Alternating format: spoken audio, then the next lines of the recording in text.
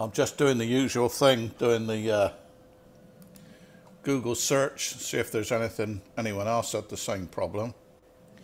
Sometime this... Hello, everybody, and welcome. This is the Southwest Florida TechNet, and we are now broadcasting live on YouTube all around the world. And I want to start out tonight by putting a shout out to our friends in Ukraine. I hope that they hang in there and do what they have to do to protect their freedom, just like we would do to protect ours. I just want to put that out there. God bless them. And they are holding strong tonight, and something really to be proud of. The contest this weekend, they had a big contest scheduled for this weekend. Of course, it's been canceled due to the war, and we'll talk about that towards the end of the night. But I just wanted to put that out there, that they're still going on over there, and it's a real mess for the whole world right now. But we are not going to do geopolitics on this show. All right, so tonight we're going to be doing the hex beam. We're going to be talking about a couple of different versions of it. We're going to be watching a couple of videos of them actually being put together. And then I'm going to also introduce you to my new Anytone radio that I got for 130 bucks off of Amazon. And I'm absolutely thrilled with it, and the reviews are really good. So I'm going to talk about it. I've been using it on a bunch of the area nets, including we'll turn you down.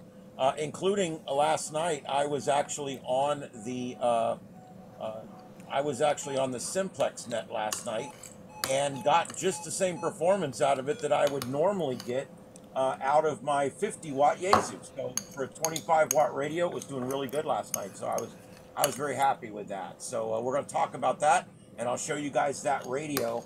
I'm going to use it for a few more weeks, but I think I've already decided to buy me one for the bedroom and to buy me one for the van. And that way I have one of these in all three places where I spend my time. I don't think they'll let me put one on the console at the radio station, so we'll just leave that one out. Okay, and then after that, we're going to also discuss, last night was the first Southwest Florida WatchNet. I know a couple of you guys tried to get in, and we're going to talk about that because the repeater's not very high. We're going to discuss that a little bit later on. But I only had one check-in, and it was a little discouraging. But thank you, Rick, for checking in, K4RAB. And thank you to the 2 or 3 of you guys down south that tried to check in and couldn't get to the antenna. I appreciate that as well. And we'll try it again next week. We'll see if we can get a few more people. Hey, if I can grow it by one person a week, there'll be 20 of us, 25 of us by hurricane season. So we'll be all right. All right. So that's where we are at tonight. So first, I want to go to Rick, K4RAB, and get an update from you, Rick, on your antenna, and see how you're doing on it. And if you want to screen capture, you're certainly able to do that. Go ahead. Okay, I'm in the process of. If you okay, you're really low. Okay. You hear me all right? Is he low to everybody else? Yeah. Okay. I'm trying to transfer a file from my phone, which is a picture that where I am now. Can you hear me all right?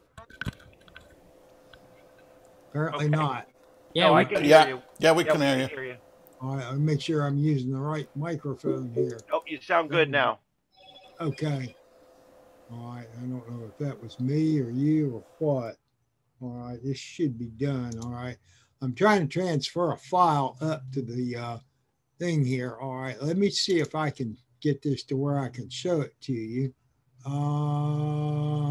Maybe in downloads. Okay. It might be it there. Yeah. Okay. Hold on. Let's can I share screen? Yeah, go ahead. Okay. Well, that isn't gonna cut it. Let's get rid of this. I got too much stuff on here right now. Hold on. Let's get rid of that. Now, share screen. Ba-dang. Can everybody see that now? You see anything? Yeah, we see it. We got it. Okay. That's the mast my hex beam's going to go on. That's the top is at about the 20-foot level. The rotor will go on top of that. This is a Pinninger radio setup. You probably see the little thing in a minute. You may have seen some of these around town. Some of these city installations. They use them some of these places for some of their antennas. This is pretty heavy stuff. So I thought and you can also see my X50 on the left. That's my VHF UHF antenna. And of course my in-fed half waves are out of the field of view here. They're invisible anyway. But anyway, I wanted you to at least get an idea of what the thing is going to be mounted on. Of course, I'm still in the process. You can also see you see the jalousie window over at the left and see the cables coming out of the window. Well, that's where the shack is. And they go down to the lightning arrestor panel, which is on that 4x4, just right on to the right of the air conditioner. So anyway, that's what my installation looks like. So I will unshare this and we can continue on. Let me see where I do that. Right here. There you go. All right. Yeah. And I had picked one that I was going to do, and I still may do it, but I'm having a hard. Did I send you a link to that, Rick? That one that I was. Well, I had ordered one, and then they sent me a thing back saying that it's out of stock, that they can't send it to me. So I went looking. I went looking to buy another one, and then they but I for some reason cannot find a link to that thing. Did I send you a link to it? You may have. I don't see it in my let me check my email and see. I cannot believe that I cannot find this thing because it has videos and everything. Let me see if I got an email here. Let's roll this up and let's see. No, I don't see anything. The last thing I got from you was the Tech Team newsletter at 12/21. I mean, I emailed them and I can't even find that. It's crazy. All right. What is the, it was in for, what was the guy's call? You see the one in Pensacola? And I'm not sure. I've been trying to think which one it is. God bless. I am so aggravated right now because yeah, I understand. That's the one I wanted to show everybody tonight. I mean, that's the one that that's this thing. I swear, I think that might be it right there. Yeah, 660. This is it right here. I got it. It's the there. I'll share it. Okay, I got it. I was starting to get frustrated, but I found that email and it gave me the link. Okay. NA4RR, is that his call? Yeah. Okay. Yeah, this is it right here, guys. Yeah, okay. This is the one I'm probably going to get. Like I said, I ordered it, and then they sent me a thing back saying they didn't complete the order because they don't have it in stock. And so they contacted me back and told me that they have everything in stock except the fiberglass poles. Okay, and if that's been a problem. They will let me get the fiber. They'll tell me where they've already given me the location to get the fiberglass poles. Yeah, I Max can tell them systems.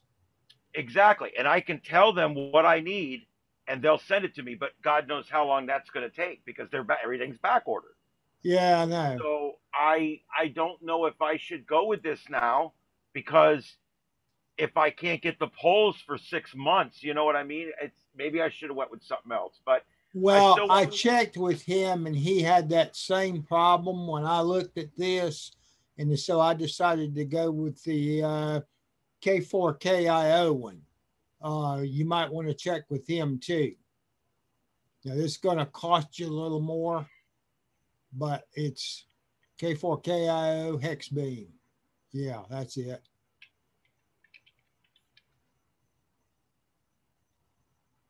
This is the one I've got. Yeah. Nice. Yeah. Now this will wind up being a little more expensive, but not all that much. Well, the thing I liked about this one, and I'm gonna show you guys. There's a video. I just got to find where it's at here, but there's Yeah, I want to actually. see the video. Um, let's see. Here we go. I nearly went for this one, but he had, yeah, I think I've seen this. Well, you'll see why I want this one because I truly like this particular one, and I'll show you why here in just a minute. It's the center pole design that I like about this one the best. That's the center pole. All the wires are on the inside. They're all protected. Yeah. K4KIO has the identical same one. That's what mine looks like. Look, that center pole comes wired out of the box. It's ready to go. Oh, yeah, which is nice. You don't have to mess with that. The wiring's done. It's got the connector right on the side. You just hook it up. Yeah. And then you got lugs on either side. And on one side, there's like washers, obviously, because the one side is the negative. The other side is the driven side. So it's going to have a little washer in there to do it. But I don't know exactly how they got it set up. But these are the poles that I don't have. I mean, those are the spreaders. And one of the things you're going to need to do is paint the thing. Yeah. Because they don't come painted. So I use some gray. Yeah, that's exactly how mine's put together. I've got to put those things back on it. But you can see he goes to the stop. Okay, fine. Yeah. But I want you to notice this man puts this antenna together and puts it up in under 90 minutes by himself. Yeah. That was the appeal of this one, was that center stock is already done. And I know I'm the guy that builds antennas, but I want the perfect antenna. I want somebody else to build it. It's better than me. Yeah. I really do. I really want the perfect antenna.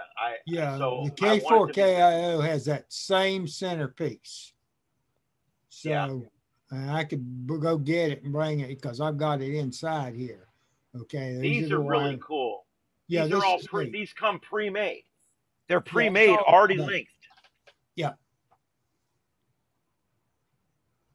Either one of these, pretty much same way there. So again, not that hard at all here. They're already pre-linked. They've already got they're like those little bungee cords you get at Walmart in a little kit of bungee cords, but they're the little teeny ones that we always use to hold our radios down and stuff, but they're really, really long. With all due apologies to our friends in Huntsville, this is not rocket science.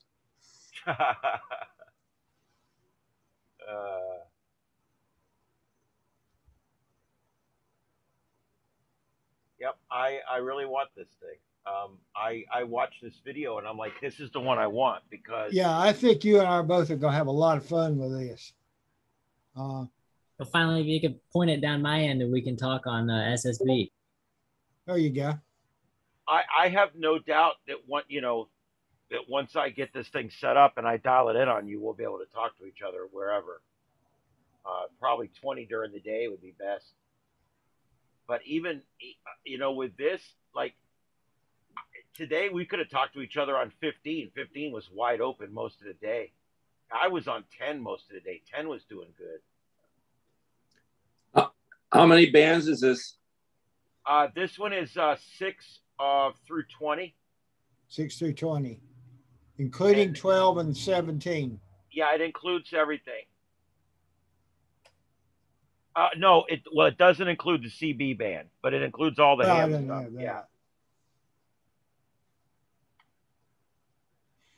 Well, there's one of these I looked at that you can leave off one of the ham bands and they'll put it's a CB band. It comes either way. Oh, really? I never use that band. Well, see, now mine is pretty close to this. I ordered everything but 6 meters. And the reason I did that is that I understand there's some interaction between 6 and 12. So I thought, well, I'm going to leave that out because I want, my directional pattern to be right and everything. Now, he's doing something very similar to what I'm going to do. I've got an umbrella table out on my side yard which I'm going to use as the place to mount this thing so I There can you go. comfortably put the thing. It'll be up high enough that I can work on it. Yeah, you can also just take a fence post and drive it in the ground 2 feet and stick it on Yeah, top of it'll that work. while you're working on it. Yeah. Yeah, it'll work. But or he's got a bucket there of cement or whatever, that works too. But yeah, Yeah. I like the fact that it's a single man operation. I don't need to call 5 guys over to help me put it up. And Yeah.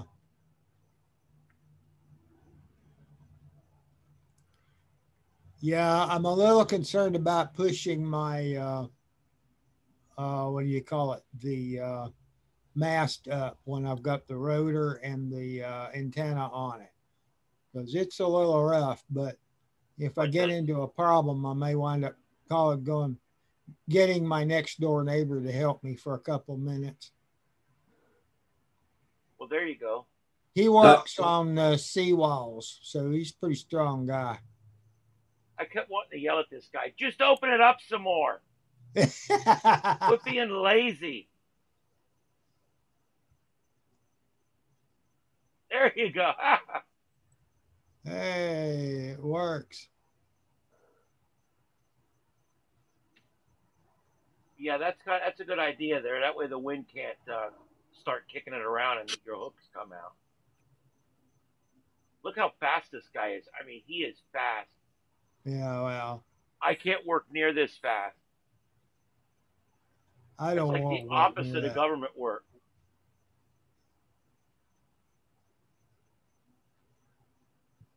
Somebody must have told him the Russians are coming or something. Yeah.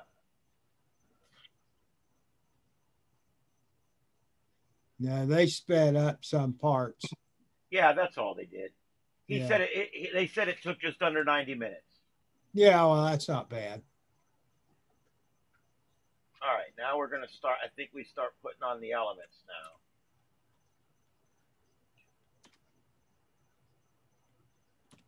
I can't wait to build this thing.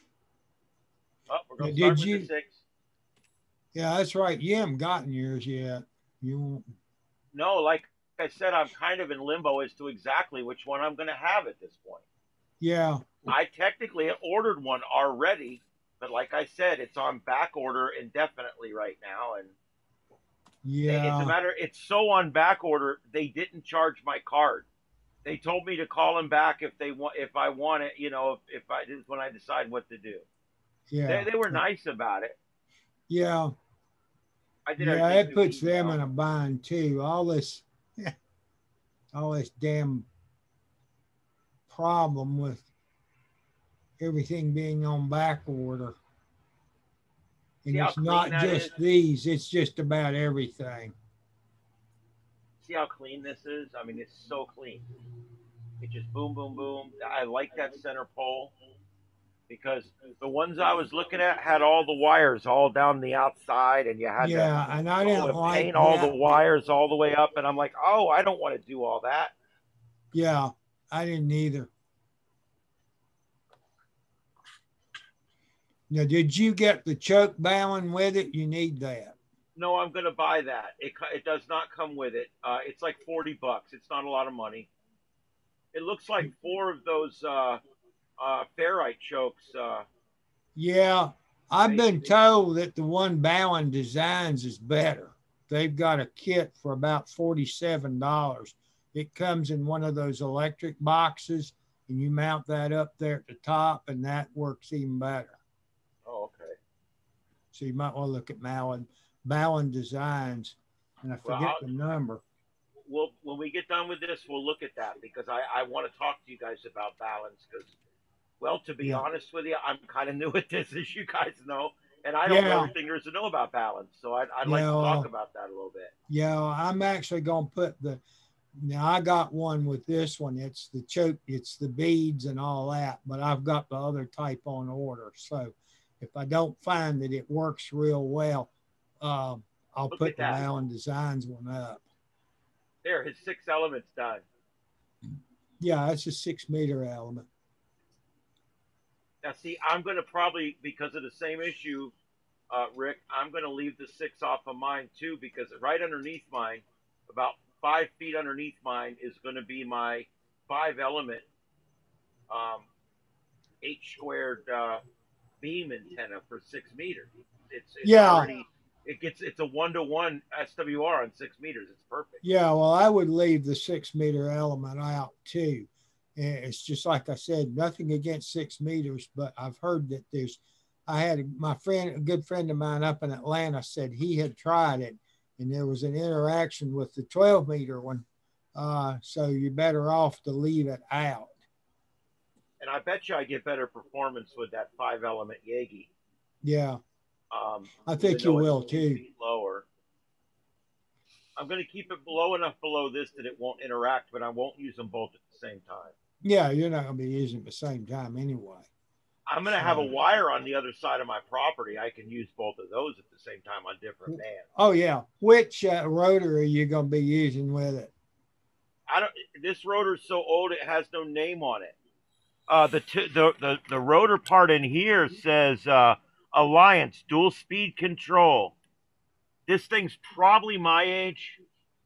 It works better than I do. I know that. Yeah. It goes around every morning, not just every other morning like me. U100 or something. I don't know. Yeah, I don't know. It's a neat old. It's the old typical one with the big switch that goes like back and forth, and you know. But Tom Lambie sold it to me. Gave me a great price on it. It was like $70 or something. Yeah. And this thing is a boat anchor, dude. You can't kill it. I've spun this thing around 1,000 times over the last 18 months, and you can't kill it. Yeah, well, it may be bigger than the U100 then. That's what it sounds like. It's probably big. Bigger. Yeah, it's if it's that big. Yeah. I've got a CDE rotor. I had originally gotten a U100, which is the Alliance. Well, the U100 doesn't turn, so I'm gonna have to send that to our friends up in Birmingham to fix. Norm's Rotor Service is up there. Yeah. So eventually when I need it, I'll send it up there to be repaired. But the one I got is a CD44 CDE rotor. Now, what he's doing here, guys, is as you guys know, this is a directional, meaning that there's one of the 6 sides of this thing is actually the elements don't go across, and that's the front of it. That's actually the front of the beam. Yeah. And what he's attaching now is basically the beams that are the straps, what do we want to call them, that are going to hold the proper distance in the gap part of it. Yeah. And he's going to have a midway one, and then he's going to have one way out here on the outside. And that way, the thing is the right shape all the way around. And you can adjust it up and down to get the right shape so that everything matches. I mean, I know that back in the old days, ladies would have loved this for a clothesline. I mean, you could have hung your entire laundry out at one time on this thing. Oh, yeah. It would have been easily disguised as one. And some people have put these at that level in their yards and had pretty good success with them. So yeah, and probably told their HOA that's what it was because they were allowed to have a clothesline. Yeah. Well,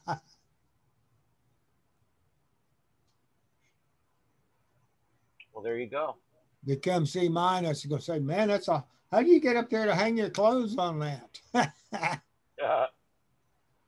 here we go. We're going for a ride. Look at that. Look how clean it is. It just attaches right to the side of the thing, man, and you're done. Yeah. I was like, I like that. That's really nice. And then the other thing here is under products. Here's the balins they offer. Yeah. Yeah. And I was looking at something like this. Yeah. That's what I have. Yeah. But I'm thinking really, like I said, I went over to Ballin Designs and we go over to that site and I'll show you which one it is. It's ballindesigns.com.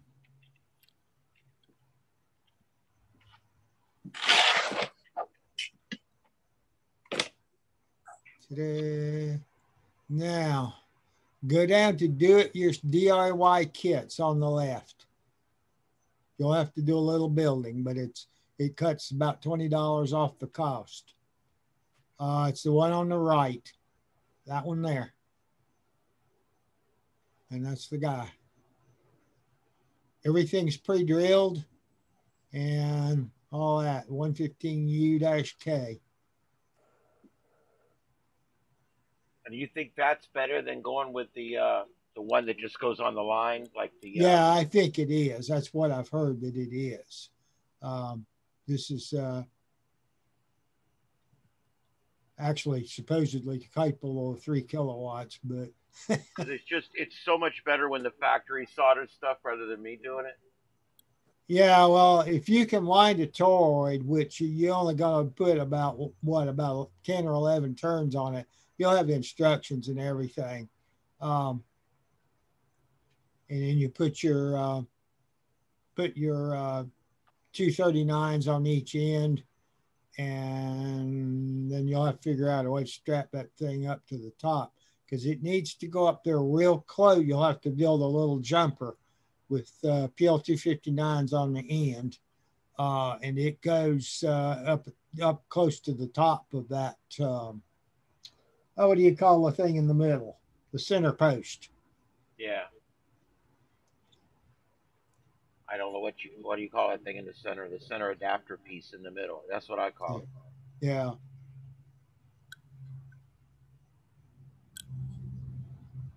right. Well, like I said, I was looking at these here, and at least you've got heat shrink to go on yours. I don't have any heat shrink for mine.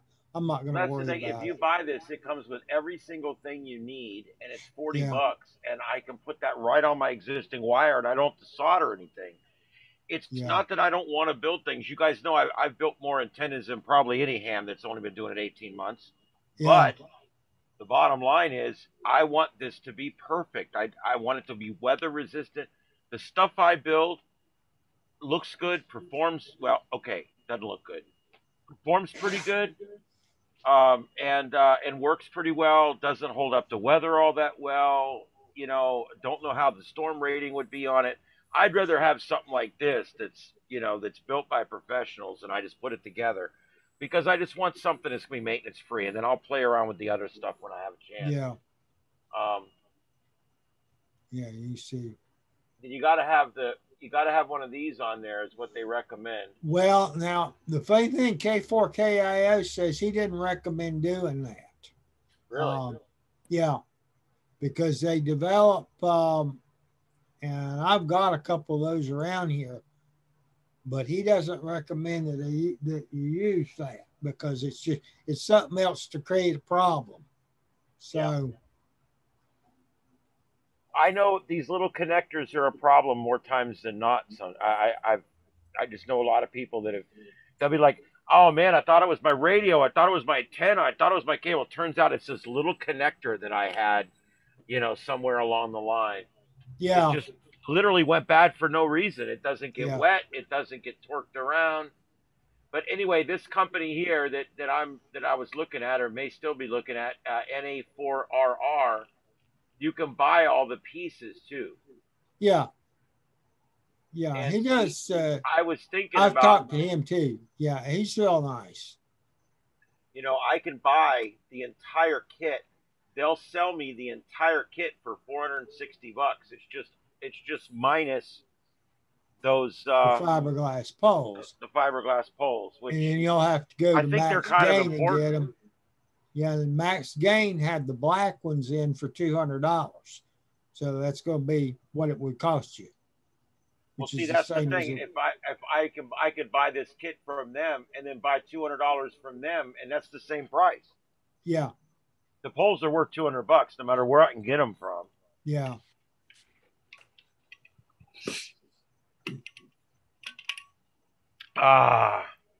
Good old Broadcast Center soda. Yeah. Yeah, I looked very hard at this one.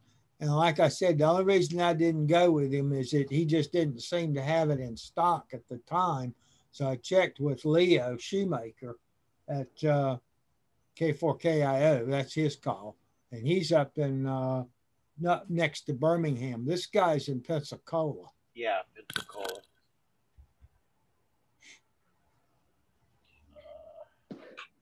I don't know. I don't think you can go wrong with either one of them. Let me hear from the peanut gallery. What do you guys think? What's your thoughts on this one?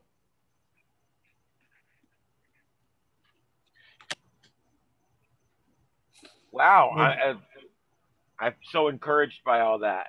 Maybe we put them to sleep. I don't know much about these, so I don't have a real strong opinion. All right. Well, anyway, that's what I've been dealing with. So has anybody out on the internet done reviews of the two of them? Yeah, you look on Eham's got reviews on them. I have not done that.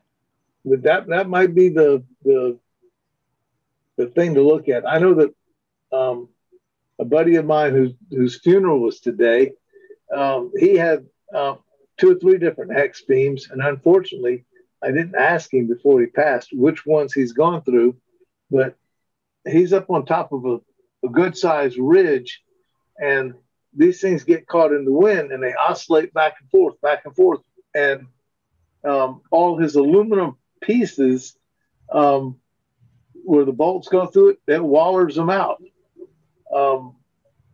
The aluminum mast that he had it on, it got to the point where it completely wallered it out, and the whole thing's kind of halfway toppled over. And every time he goes to work on this thing, he has to go to Home Depot and rent the bucket truck. And that was until he got his crank-up tower in. A few years ago, he put in the crank-up tower, and shortly after he got the crank-up tower in, he found out that he had a blood cancer. And he finally succumbed to that on the 21st of last month. Oh, man. But, yeah. So his wife's a ham, and she's now got all his stuff, and I can tell his room is a mess. It was a mess the last time I was there. There was like 6 spots on the floor that you could step on to get from the doorway to the desk. Oh my God. Mine gets that way every now and then. I have to clean. I actually am. I'm cleaning up tomorrow. I've got to go through here and just straighten it up and try to get some control going. Yeah. Well, okay. Yeah, that's an interesting thing about it being wallowed out. We don't get the same wind they get in some places. I will admit we don't get those blustery days after day down here like they do in some places. Yeah, metal fatigue. Yeah, yep. That's still something to be concerned about.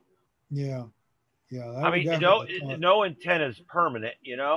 I'm figuring this thing's probably about a 5, 6, 7 year construct, and it's probably going to be pretty bad after that, I would think. Yeah. I really don't see it being a 15-year thing up there. No, I don't either. I mean, I figure if it gets that bad, who knows? I might want to try a spider beam then. Yeah, spider beam.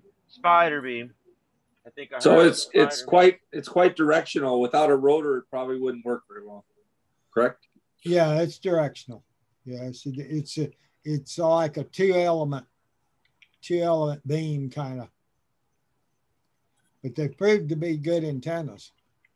Well, see, when y'all are in South Florida and the rest of the United States is in the other direction of where all your signal is going, you need that. When I was in Texas, I didn't care too much about if I had a beam or not because I was surrounded by the United States and Mexico. I could talk, all over. Yeah, I could see where y'all are at. Y'all are feeding signals to the fish. That's right. On 3 sides. So it's probably beneficial to. Yeah, yeah. It's not only the fact that you get only a 3 dB gain is the fact that. Direct. But then, you know, then y'all, the other half of it is y'all don't have all the noise coming in off the backside of the beam because y'all have nothing but swampland and ocean.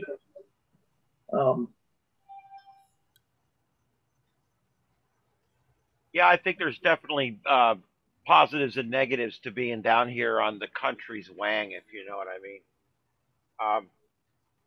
I sometimes wonder myself, like with my wire, it's in like an inverted V, and it used to point like towards South America. Now it points more towards the Midwest. And I really haven't noticed a lot of difference as far as I don't think it's all that directional. I really don't. I've been told they are a little bit, but I really can't tell that they are a little bit. It all depends on how high off the ground it is. Unless you've got it a full half wave length off the ground, it's most probably not that directional. Yeah, that's like. And a half wave length off the ground on 80 meters, you ain't got that. Yeah. No, I wish I had stuff up 40 meters. That'd be wonderful. You know, it'd also mean I was rich and had this great tower. But also mean you probably experience frequent lightning hits too. Yeah, and I'd also have to get permits and a red light and everything else. Let's not worry about that. Red lights are cool though. Yeah. On Christmas trees. Well, at least with LEDs nowadays, you don't have to go up and change the bulb as often, and it doesn't cost you as much on electricity. And you can make it to where it blinks it and says something in Morse code. Well, that's a funny thought, You see calling CQ in the visible light spectrum. There you go. Yeah, you could have it do CQ, CQDX or whatever, you know, do your call sign, and people think that you have a problem with your blinking light because it's stuttering. That would be cool. We could go one step further. We could reverberate it so fast that we could send an audio signal over it. How about that, Joseph? Yeah, that'd be really cool. You just need a You just point your laser at it, and you'd be able to hear the music off the light. Yeah, you'd have to. There's a I saw somebody do crazy. That. That'd be pretty cool. I'm not crazy. You could really do this. No, Joseph and I were talking about this. It was about a year ago or something. We were talking about this thing where they're using a laser, right? And they shoot a surface that's vibrating with the sound of a room, and you can hear what's going on in that room through the sounds that are being picked up by crazy. That's a spying technique used by the spy agencies. Yeah. Yes. Yep. It'd also be neat though if you had a little box you could just point at the tower light and it'd tell you what the frequency is and what the call letters were. Oh, that'd be cool. Yeah. Yeah, that would be cool. But it's not worth all that. It'd be a lot of work. The worrying thing would be if somebody replied. Yeah, that would be great. You might be able to work a fish. There you go. All right. Any other hex beam stuff? Let's finish up with the hex beam. Is Hopefully there any? I'll have mine up by this time next week. I hope. Like I said, keep your fingers crossed. Well, what's taking you so long? Because that guy there, he did his in 90 minutes. You've been working on yours for 90 days.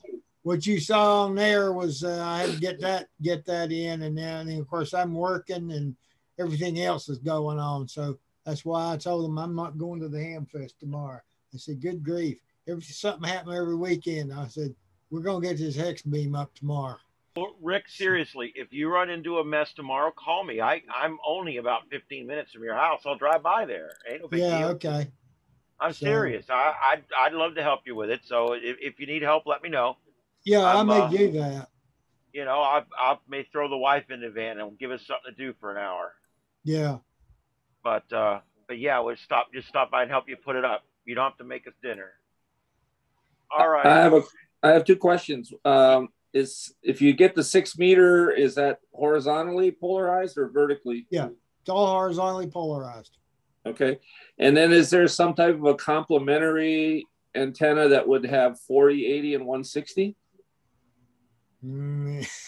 Yeah. There's a complimentary one that would do that, but you got to have a big something to put it up there.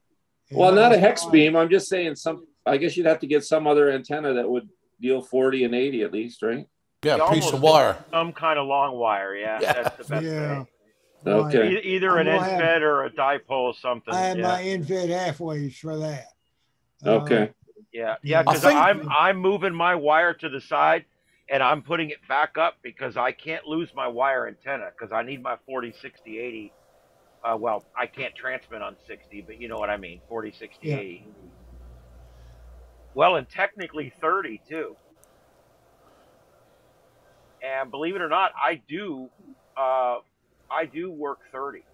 I worked 30. I think it was last night. I got like 30 contacts on there.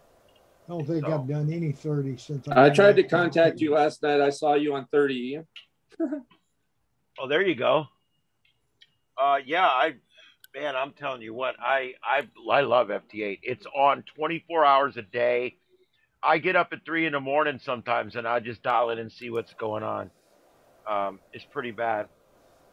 Of course, I've got a problem right now. When I get up in the morning, I get up at 2 in the morning to go to the bathroom. Right? It's not natural to check the news on your phone every time you get up and go to the bathroom. Did you know that? Yeah, I know. They're telling me that it's not natural to check the news. Well, my wife's like, you go in there and I see the light. I see the phone light up in the bathroom, and she goes, "You're checking the news, aren't you?" Got to see what Vladimir is up to. Well, I got away from that. After the last election cycle, I felt beat up. I got away from politics a little bit. I was going to work and immersing for 6 hours, and then I'd walk away, and I wouldn't talk about it or look at it or anything for the rest of the day. But now that this war is going on, I'm understandably curious as to what's going on because it affects every single person on this planet. Yeah. All right, and again, we're not talking about geopolitics tonight, so there you go. Anything else on the hex beam? Okay. I'm just curious. One thing, I wonder if you're familiar with like linear loaded dipoles, which is a dipole that goes out and comes back on itself. So effectively, a 40-meter linear loaded dipole would be the same size as a 20-meter linear loaded dipole. So I wonder if you could put one of those on the top, where the spacer or the combined wires are. Just a thought. I don't know that I'd want to put anything on top of the hex beam, and they usually encourage you not to do that. No, instead of the mounting, the mounting wires or the spreading wires or whatever they're called. The cords that aren't wires. Yeah. I'm just wondering whether that might... I don't know whether that would have as much gain as a piece of wire, though. On 40. Nah. Yeah, it's not. You'd gain a little bit of directivity, but you'd probably lose out on gain. Just a thought. Yeah. I really would love a 40-meter hex, but... it would literally hang over in my neighbor's yards, I think, when I spun it around. Huge. Like that old car commercial said, they say it's huge, Caroline. Huge. And now that place now has the worst radio commercials on the radio right now, with that woman saying, "Cape Coral." Anyway. You thought the old ones were bad. Yeah, and this one comes along. You guys know Billy Facillo got some kind of legal trouble and then he died. Yeah, he died, yeah. Yeah, he's gone. He passed away. All right. I want to introduce you guys to somebody tonight, a new friend. You guys ready for this? This is my new friend. And her name is Anytone. And she was cheaper than most of your overseas brides. This one here was only $129. Yeah. No tax delivered right away. You know the whole bit. Anyway,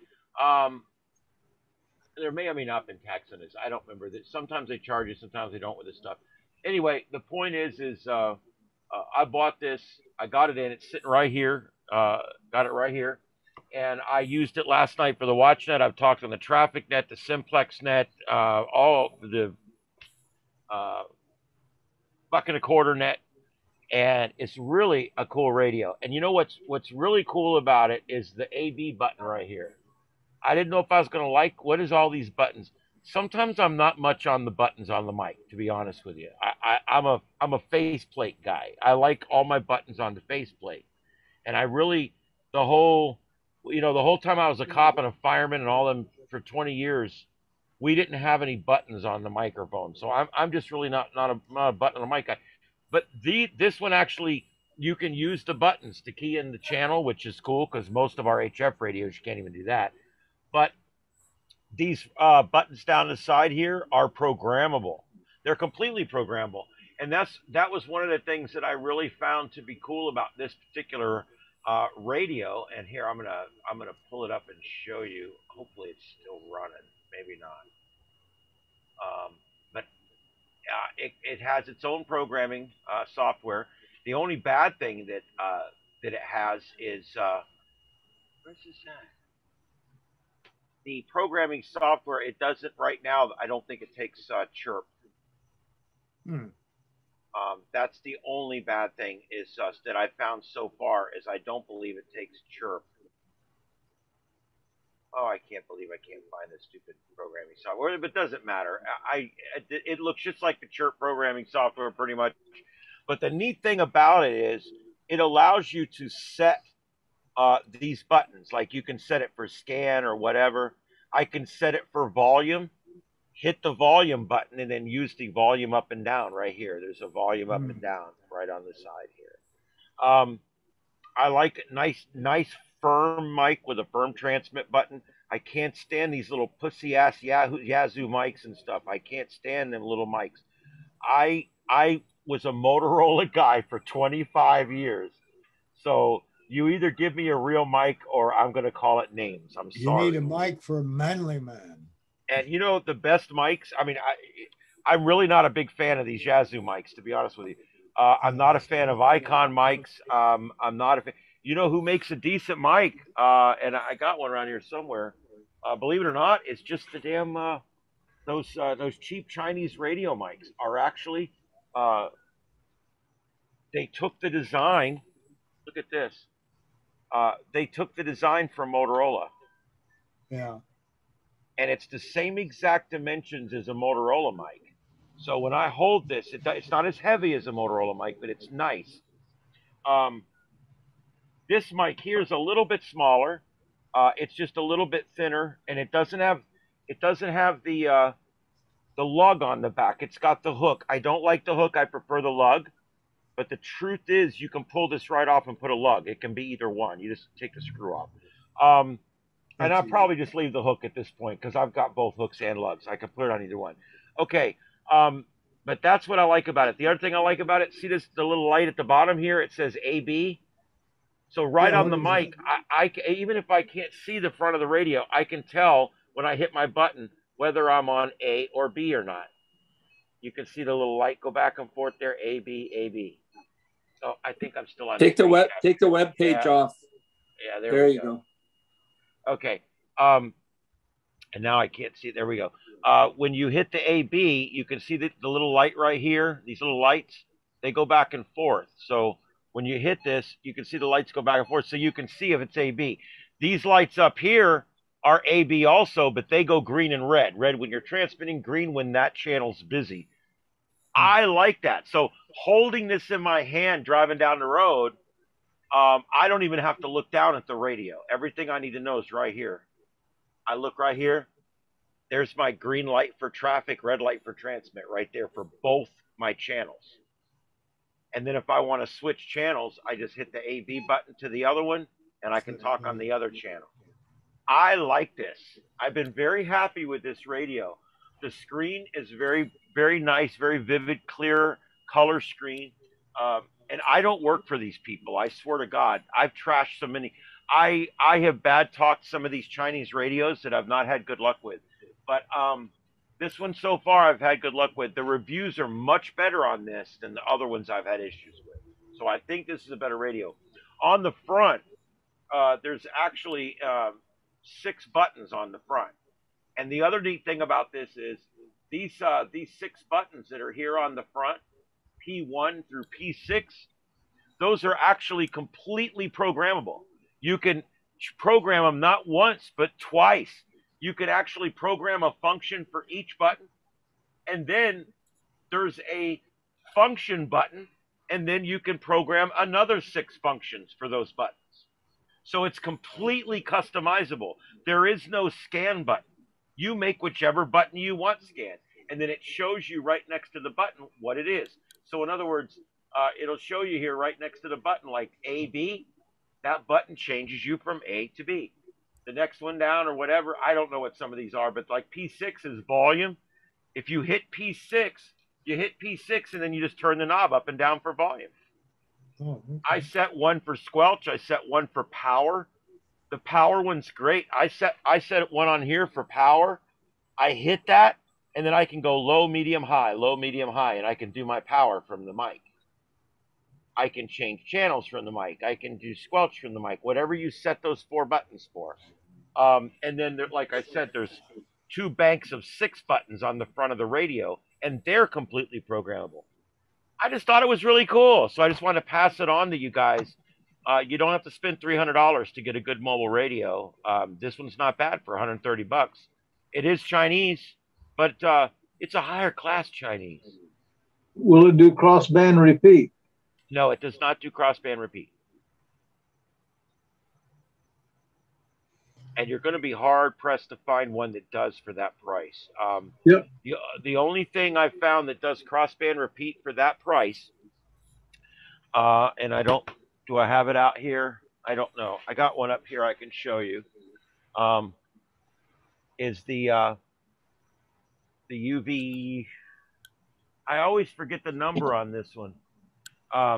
It's the UV 8000 from TYT. This one right here. It's a handheld, and it's 10-watt handheld. Well, now if you do the Chinese conversion, that's a good 7.5 watts. And this particular handheld, what's cool about this, and what I do with this particular one right here, I got a battery eliminator that goes on the back.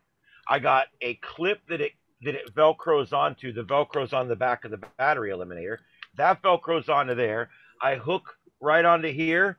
I hook a VHF UHF multi-band antenna right up to here and stick it up on the roof.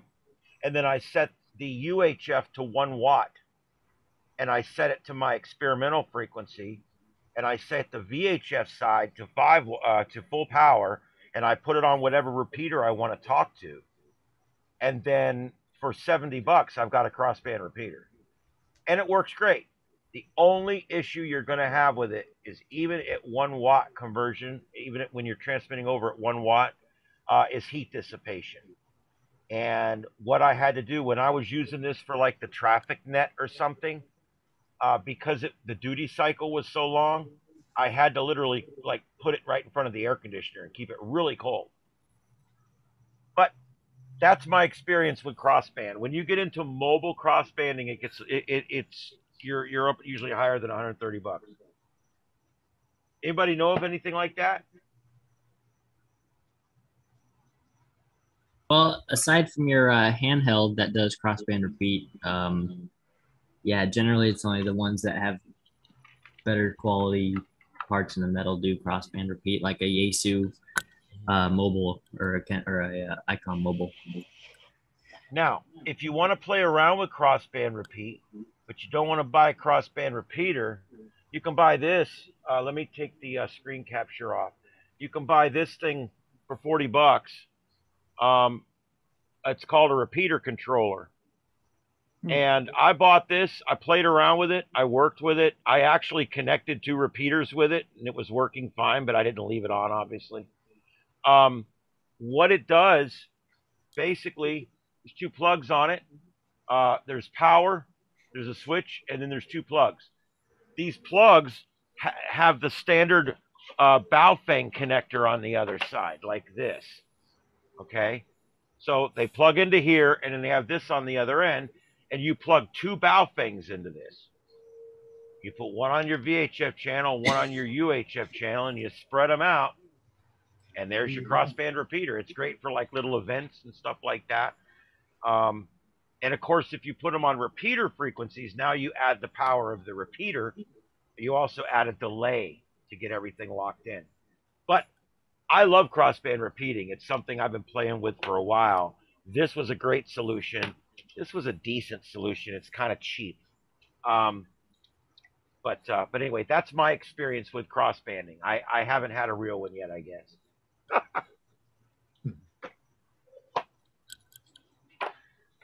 But I've had fun with my toys, my China toys. Yeah. I started out with a theory about those Chinese radios. You had to buy 2 of them because when you'd speak English into one and it would transmit it in Chinese and it had to be transmitted back into English. But I guess it doesn't work there. My grandchild, who's actually starting to study to get his license, he's 12. I've been working on him. He's over this weekend.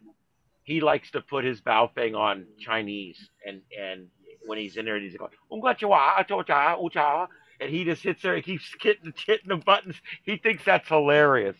Anyway, because it only does 2 languages, Chinese and English. English, yeah. But you know what? If you think about it, that covers a pretty big swath of the world's population. Yeah. All right, so that's what that is. Does anybody have any questions about that or anything I can help with on radios like that? Anything? God knows I've owned all of them, I think. All the little cheap ones. You've tried them all, so it'll be interesting to see what kind of results you I get have. Because and my radios fall in 2 categories, smoked and not smoked. Yeah, so if this one becomes another Chernobyl disaster, then we'll know. Surely that's not smoked and will be smoked. Yeah, there's only 2 kinds of radios. Ones I've blown up and ones I've yet to blow up. So, yeah. I wish you could buy magic smoke like in a little tank so you could put it back in. No. You can. They sell it on Amazon. Oh, do they really? Yeah. Well, I wonder if I can get it overnight, because if I can't get it overnight, I won't be happy. Too, like everything else. You guys hear about that ship that burned up out there that was full of like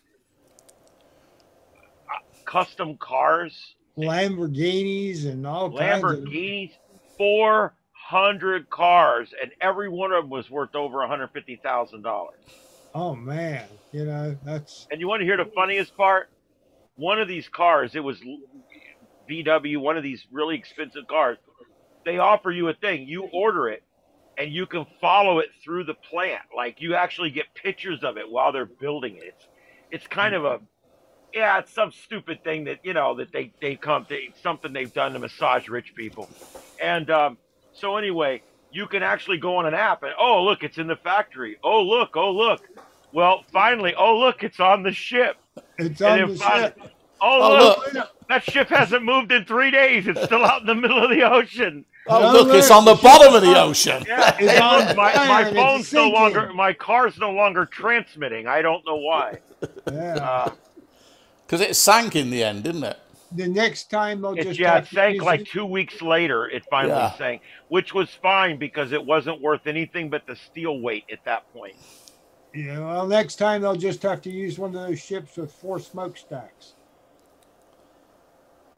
Yeah. That only made its maiden voyage. That's right. Won't go anywhere after that.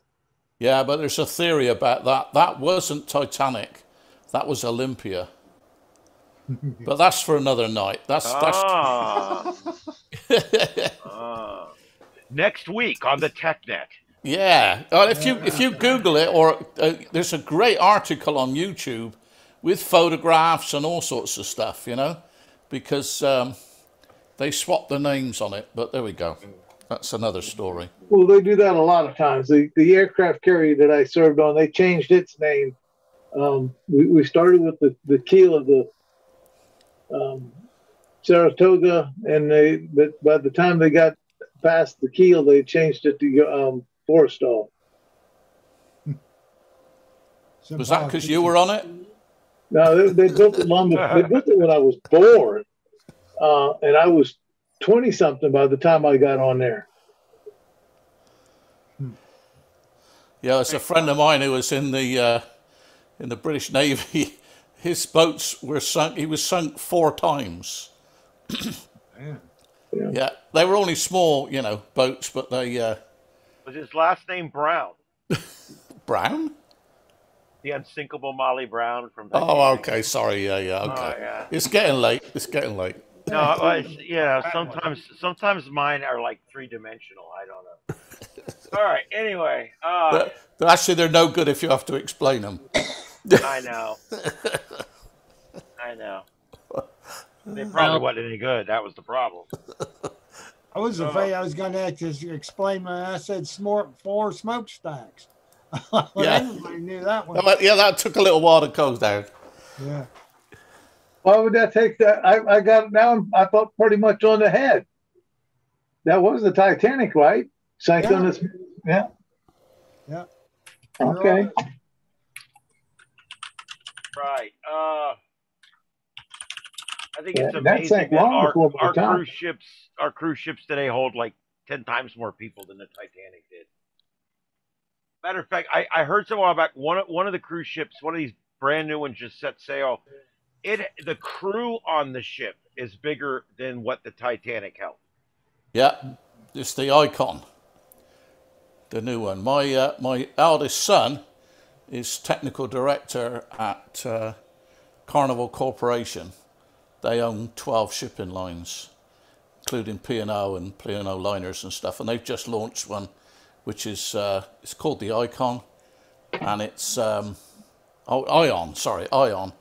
and its staff is, I thought, something like 400 more than the total that you could get on the Titanic. I've actually, if I can find it, I've got a picture.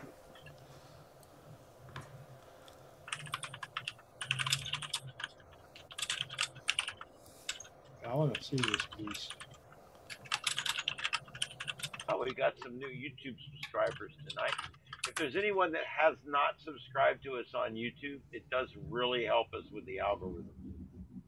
And we are suffering from major algorithm problems. I will tell you guys, I am going to be paying for the TechNet website. It's going to cost me $150. And I'm going to go ahead and make it a paid website to try to get some more hits, try to get some more people coming in. We've got a great group here, but it's the same 20 or so people, and I'm really wanting to expand this out some more. I think we've got some bad mouthing going on out there and different things, and I want to do what we can to get some more people in here and to broaden our reach outside of Southwest Florida. And I'm looking to do that. And here's some of the things you guys can do to help us. Like, subscribe, and hit the notification bell on YouTube. That helps us tremendously to beat the algorithms. You guys got to understand, let's say somebody does a video on crocheting. Anybody can be interested in crocheting. But we're doing a video on ham radio. Only 1 in 1,000 people are interested in ham radio. So we already have a significantly diminished audience to begin with. So we're going to have to work a little bit harder to get. If we want to, double our audience in 6 months, we're going to have to work at it. And I don't want this to ever be 1,000 people. We can only put 100 people in here, and that's all I'm ever wanting. But I want to get up to where we've got more reach and we're doing more things. The tour we did at the Radio Museum last week was awesome. And if I say so myself, the tour of the radio station wasn't so bad either. I want to do more stuff like that too. I want to look at different things that we can do in different avenues to try to get more people interested in what we're doing. I'll tell you what, I got real discouraged last night. There was a time when I was sitting in there in the dark room. My wife was already asleep. And I'm sitting there and I'm thinking, I don't know why I'm even doing this. I've been doing this net now for 1 year and 3 months. And I can't seem to get the numbers to go up. It's unusual. I produce a show at work It's the #1 show in Southwest Florida. We got 100,000 people listening a night. Damn. I produced a paranormal research show, and we had hundreds and hundreds and hundreds of internet viewers every night to our show. So I'm having a hard time wrapping my head around how fickle and finicky and uninterested a lot of the amateur radio people are out there. I almost said paranormal research people. The amateur radio people. Last night was the first WatchNet. I told 9 people that were 7 people, whatever, was on the Simplex net. I reminded them right then, we're doing this in 10 minutes. And Rick was the only one that showed up. Tuned up, and everybody else tuned in. What am I doing wrong? I don't know what I'm doing wrong. The Aries team doesn't do anything like what we're doing. But I have a funny feeling there's probably some bad mouthing going on. Could be. Yeah. But I don't know. It was just very strange to me. I blasted out the email about that. Went out to Cars, went out to CC Flares. It went out to all of our 3 mailing lists. And I sent it to all the new people that were licensed in the last 2 years in Southwest Florida. It went out to 400 and something people. And Rick and I were in there. No one's on there. What am I doing wrong? Tell me. I'm looking for help. You guys are my friends. How far out does that repeater reach? I don't think it's real far, but I don't mean to be a smartass, but apparently not far enough. It doesn't make it down here. I know it doesn't. And honestly, guys, it's only up like 150 feet. It's not one of these 600 feet in the air things like the 685. It's surprisingly good for the height, but yeah, it's no Miami. Yeah, I know that it's not like my brother-in-law can't hit it because 1, it's on 440, and 2, it's just too far away. Yeah, he can't hit it with his HT because he's only got an HT, and then when he's at home, and then it's on 440. So you need to link something that gets on 2 meters, because the next question is, of the 13 of us are here, I'm out of luck because it's I'm in Georgia. Range for it. So there's 12 of y'all down there. Well, how many of y'all have 440? We are. So, Eric, can I take it for a minute? I got a few things to say, actually. I was just going to say there's actually several people in here out of the area. Go ahead, Joseph. This is regarding what you're saying just now. Actually, am I too loud or too quiet? Y'all can hear me okay? You're a little hot, but it's a little hot, but you're okay. I'll back off a little bit here. So I've talked about this repeater a few times before, but I don't think any of y'all were ever involved in it. It was over in Miami, and you had to have a pretty serious setup to get into there. And I have that giant directional antenna and the amplifier and everything. So that was my thing. That repeater was the 444-325 Miami repeater. And it has been shut down permanently. Really? That repeater was originally started by W4THM Robert. He ran it for a while, and then KI4ZIV Sergio took it over, and he overhauled it, and it was up on top of the Panorama Tower. So it was a ways up there. It was probably one of the most serious repeater setups I've seen in a long time. And I really liked that system, not only because it was had a big footprint, but everybody on there was really patriotic for the hobby. They were really, into it. They were really active, and they liked free speech and everything. And they were just, they were patriotic. They're a good bunch of guys. They were really fun to hang out with and talk to and everything. So that repeater was something that really renewed my faith in ham radio and really got me back into it after kind of a hiatus. It's just kind of sad today to see it go. And the reason it went was because it being in Miami, it being so high and having the kind of people on it that it had, it attracted jammers. And these jammers were people who didn't speak English, probably illegal immigrants. They would buy a $20 Baofeng and they would just key down, they'd hit the alarm button, or they'd play music. They would just kind of ruin the experience for everybody. And so the jamming was a pretty big issue, but the lease on the spot on the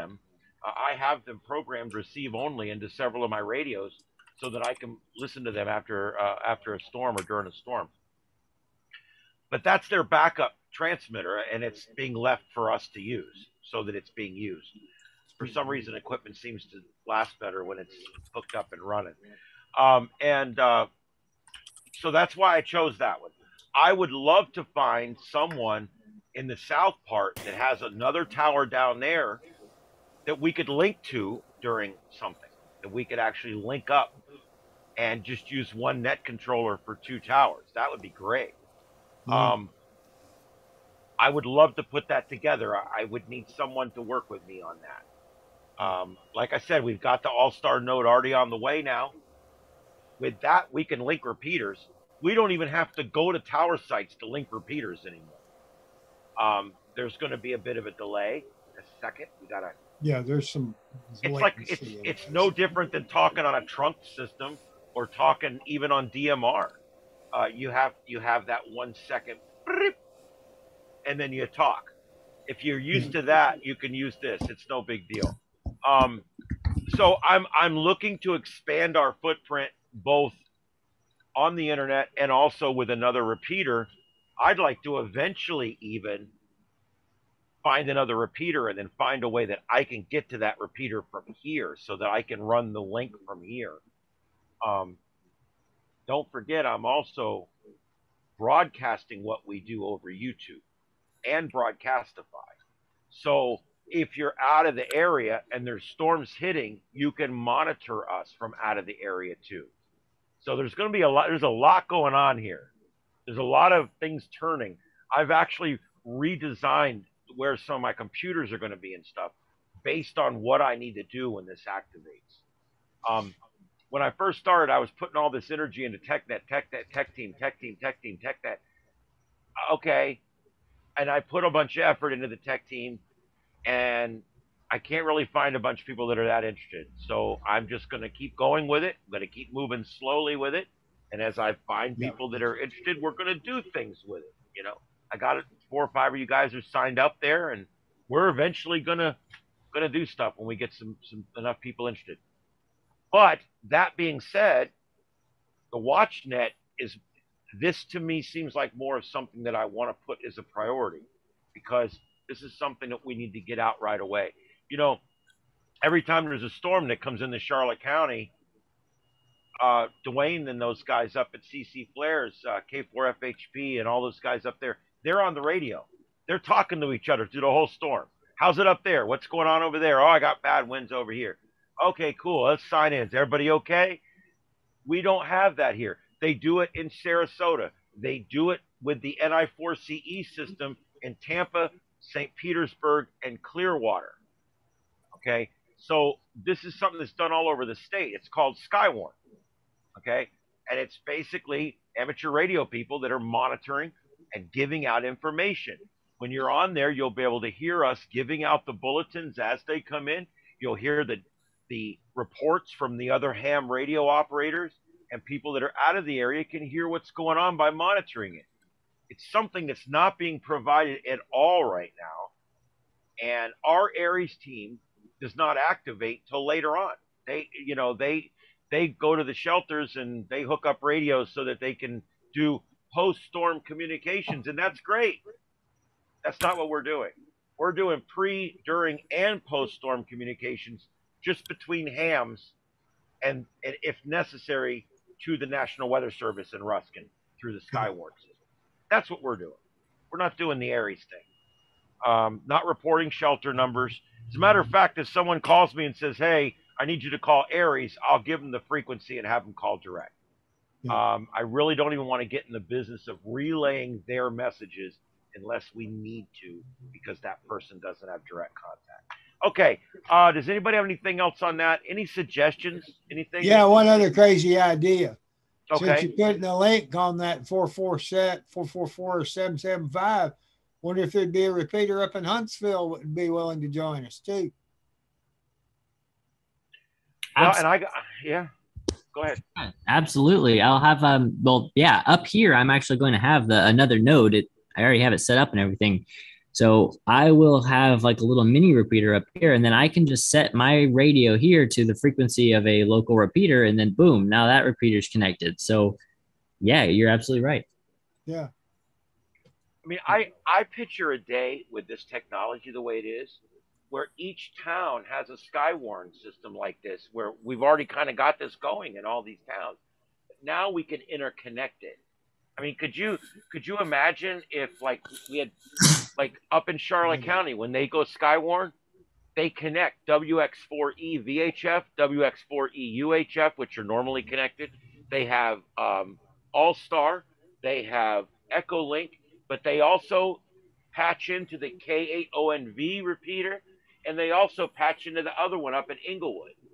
So they patch their whole county into this thing. And so that's another thing I want to look towards, is patching in other repeaters so that we can bring more people into it. But like with everything else in the world, you have to start from where you're at.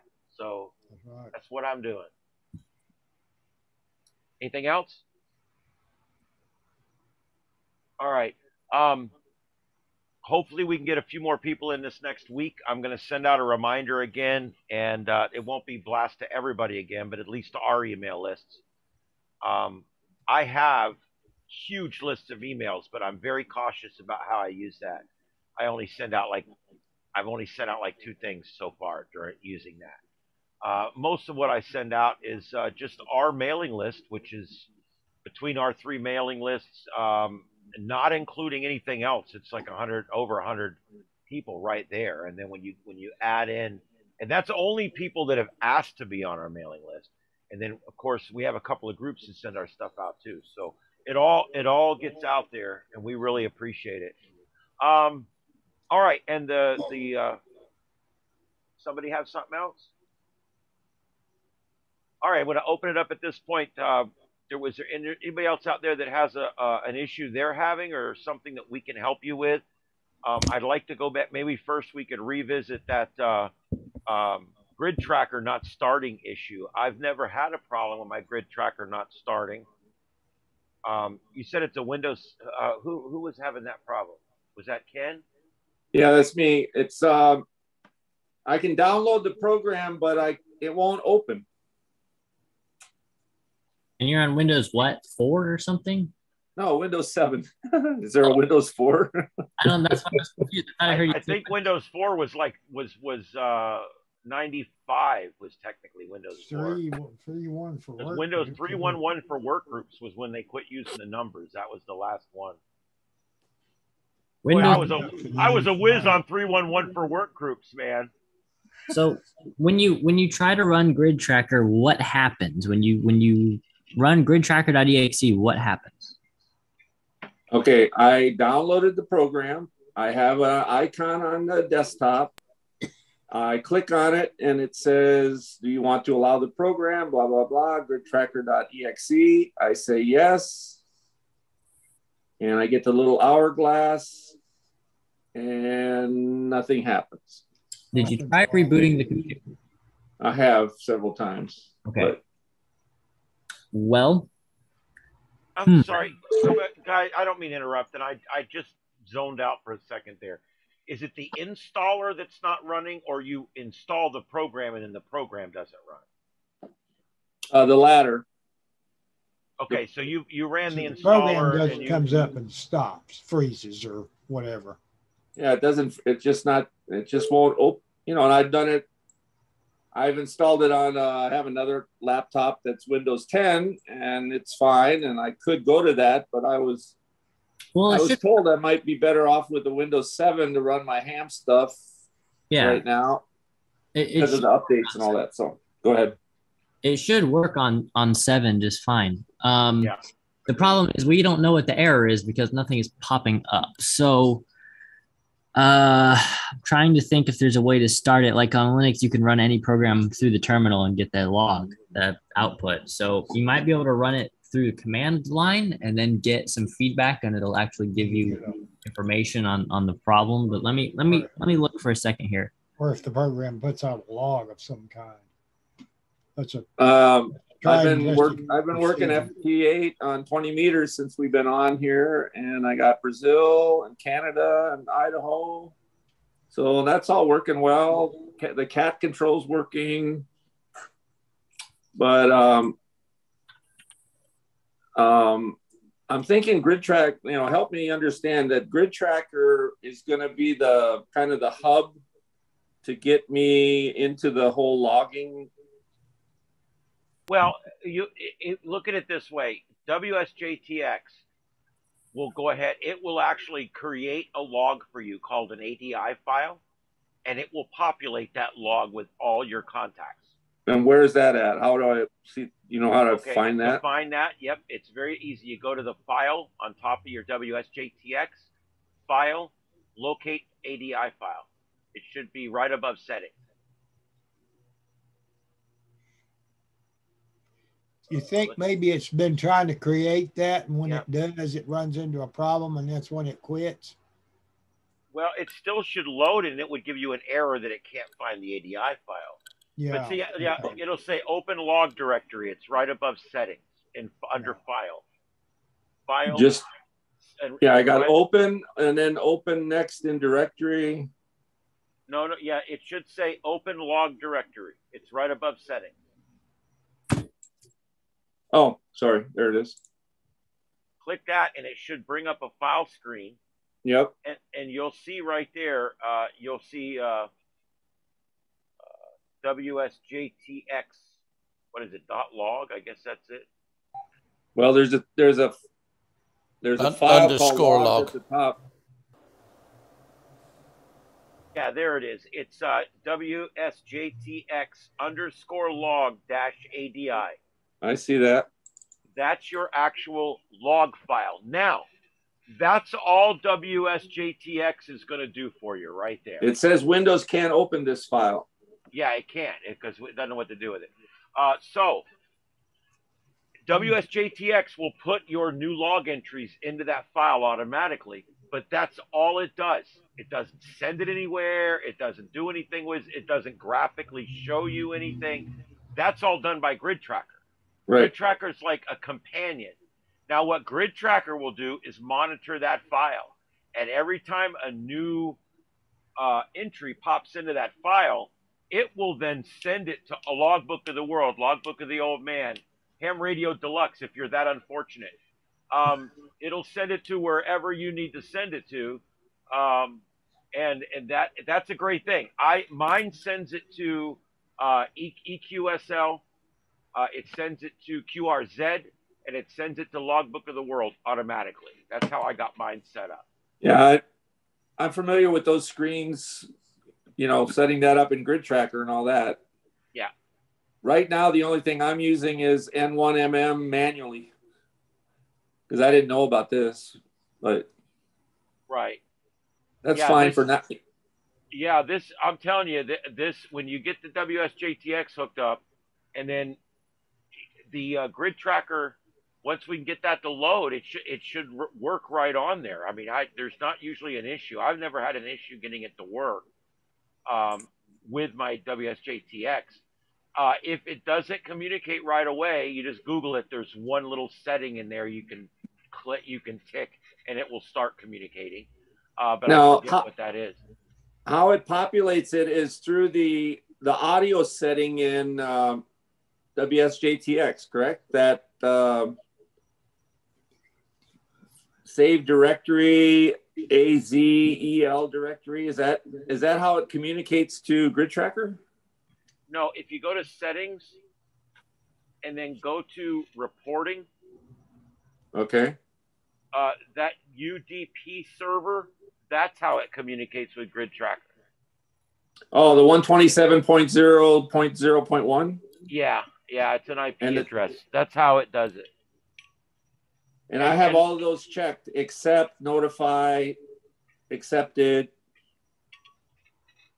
And I don't have the sec.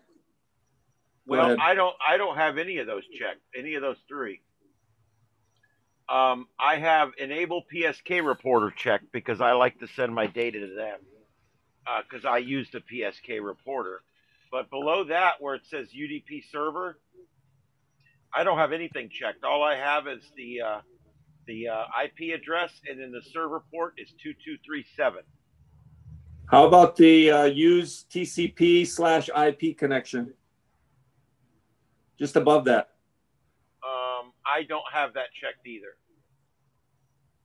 And how about secondary? Do you have anything there? It's the same address. Yeah, mine is checked, and everything is the same except the server port is 2333. Right, I see that. Okay. Yeah, so set that one the same as the top one except port 2333. Try that. How about logging? Which ones are checked in that first box? I've got log automatically checked, but that generally only works when you're contesting. And then clear DX call and grid after logging. If you click that, it helps it to reset each time and start fresh again. Right. Prompt me to log is unchecked. Yeah, prompt me to log QSO. That happens automatically. You don't need to check that. Okay. Does it have a debug mode? A In other who? words, you invoke the thing on the command line and tell it debug, and it comes up and gives you all kinds of output. Oh, really? I haven't done that. I You don't mean know right click on the icon? That would depend on the program. And Oh, you'd you're have talking about his loading problem? Yeah. It has troubleshoot compatibility. I've tried that. Try that. You can try that, but that's not very robust. Yeah, not much to that. That's basically just Bill Gates making you think he's trying. And then it says try recommended or troubleshoot the program. You can try recommended. It's already Windows 7. What compatibility would it need? It runs in 10. So you technically wouldn't need any compatibility. That's yeah. There's some little glitch here that I can't get past, but we can go on. I'm fine. Nobody's, I'm operating here. So the sad part is I'm getting a 6 BTV tomorrow, used one from a ham in Central Florida, but I'm going to have to move at the end of the month. So, and I hope I can find a place where I can set up shop again. Yeah. The blessings of being a renter. Yeah. I'm glad I'm not anymore. Well, I'll be honest. I mean, I don't have a Taj Mahal. I have just a little place and a little lot, but my wife and I own it outright. Yeah. And it's the county doesn't think it's worth a whole lot, so my taxes were $100 last year. Wow, that's awesome. And I paid $260 for garbage. I think it was like $300 for the tax bill. So it's one of them things. I'd rather have something I own. I'm weird about it. I don't know. Nice thing about owning is that nobody can raise the rent on you. That's true. But every time something breaks, guess who's the handyman? Yeah. I came home last night, 2 nights ago, to my water pump not working. About a week ago, one whole part of my house, the power quit working. And I literally cannot get the power working. I've got to go under my house and figure out what's wrong. So I went and bought some Romex and built 2 4-gang boxes and ran them into the bedrooms and then said, have fun. There's your power. I'll fix this when I get good and damn ready. There you go. Well, the train has left the station for me to buy at this point, but I'm sure I'll be able to find something. It's just. Well, and that's it for me. If it was right now, I wouldn't buy anything. I couldn't afford anything right now. Yeah. Luckily, my wife has owned this place for a while, and I married into it. And between what I had and what she had, we were able to pay off everything. And yeah, that's awesome. I would rather not have a lot that's mine, but I also, there's something to definitely be said. I mean, I'll admit that being a renter is great. I was a renter for years. Fridge is broke. Hey, fridge is broke. Yeah. Fridge is broke. Bring me a exactly. I love I'm that. in Northport, and it's on a well, and if there's problems with the well, and there has been, tanks rust away and all that stuff. And it's been a blessing for sure. And I always bitch about HOAs. I know that HOAs started right after World War II because the Nazis needed something to do. They tried to outlaw HOAs in the Geneva Convention, but it didn't work. But I hate HOAs. Truth is, though, you sign the paper when you went in. I signed one when I went in the mine, except the difference was when I moved into mine, it was all plumbers and electricians that lived there. And over the next 10 years, it was bought out by a bunch of older folks that came down from up north. And next thing you know, they didn't want all our plumbing trucks and electrical trucks and, assistant fire chief vehicles in the community anymore. And it was a big mess, and we ended up going to court and a whole bit. But I hate homeowners associations. I don't know if we have it. I don't know if we have any females, but this is a thing that that touches all elderly men. My PSA over the last 2 months, if you know anything about PSA numbers, usually it's between 0 and 10 is like rip it out or whatever. Mine was started out at 120, went over 200, went up to 400. The last one was over 600. Oh my God. Yeah, I'm like, but no symptoms or no problems beyond being a 70-year-old man. Was the test made in China? What's that? Was the test you took made in China? Well, I doubt it. I'm just guessing. It was a shot in the dark. Yeah, I asked them, wasn't there supposed to be a decimal point somewhere in there? And so anyway, I got to go to Moffitt the last month or so. And I went there this week after being on a treatment, just a pill or whatever. And it went from over 600 to 1.76. Wow. Wow. Congratulations. Yeah. Yeah. It's just amazing. And what they're doing is this pill, it reduces the testosterone. In a sense, it chemically castrates you. And that supposedly that takes away the fuel of the cancer or whatever. I think there's still cancer. I think they said it's metastasized to the bone, but it's obviously treatable at the moment. That's right. And every day they're doing more and more stuff with it too. Yeah. So I just throw that out. If you ever get a 600 number, say, yeah, I knew somebody who had one of those and he lived. Wow.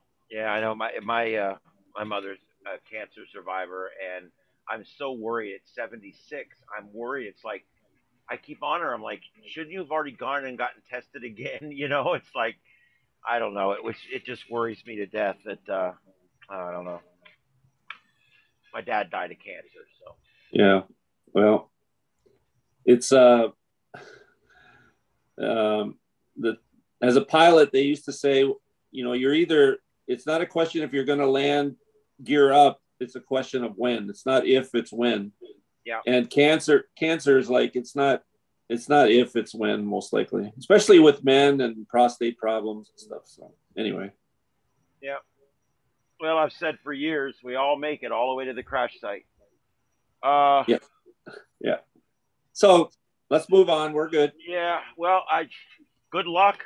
And I'm glad you're here with us, and hopefully for a very long time.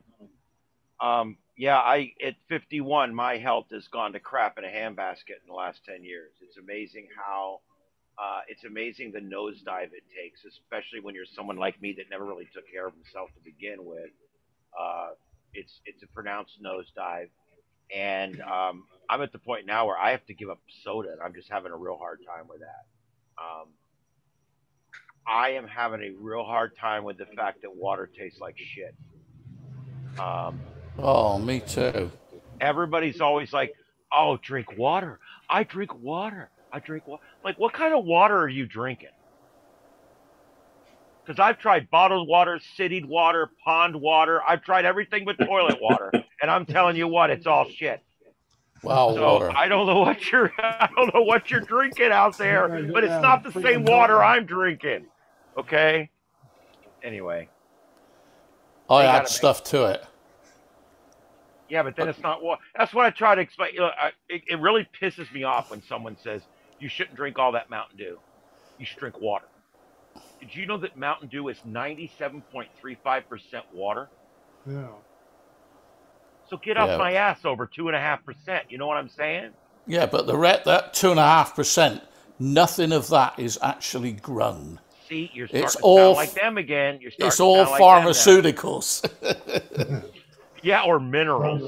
No, I don't think there's any minerals in it. It's all pharmaceuticals. Well, when I said minerals, I meant bad minerals, not good minerals.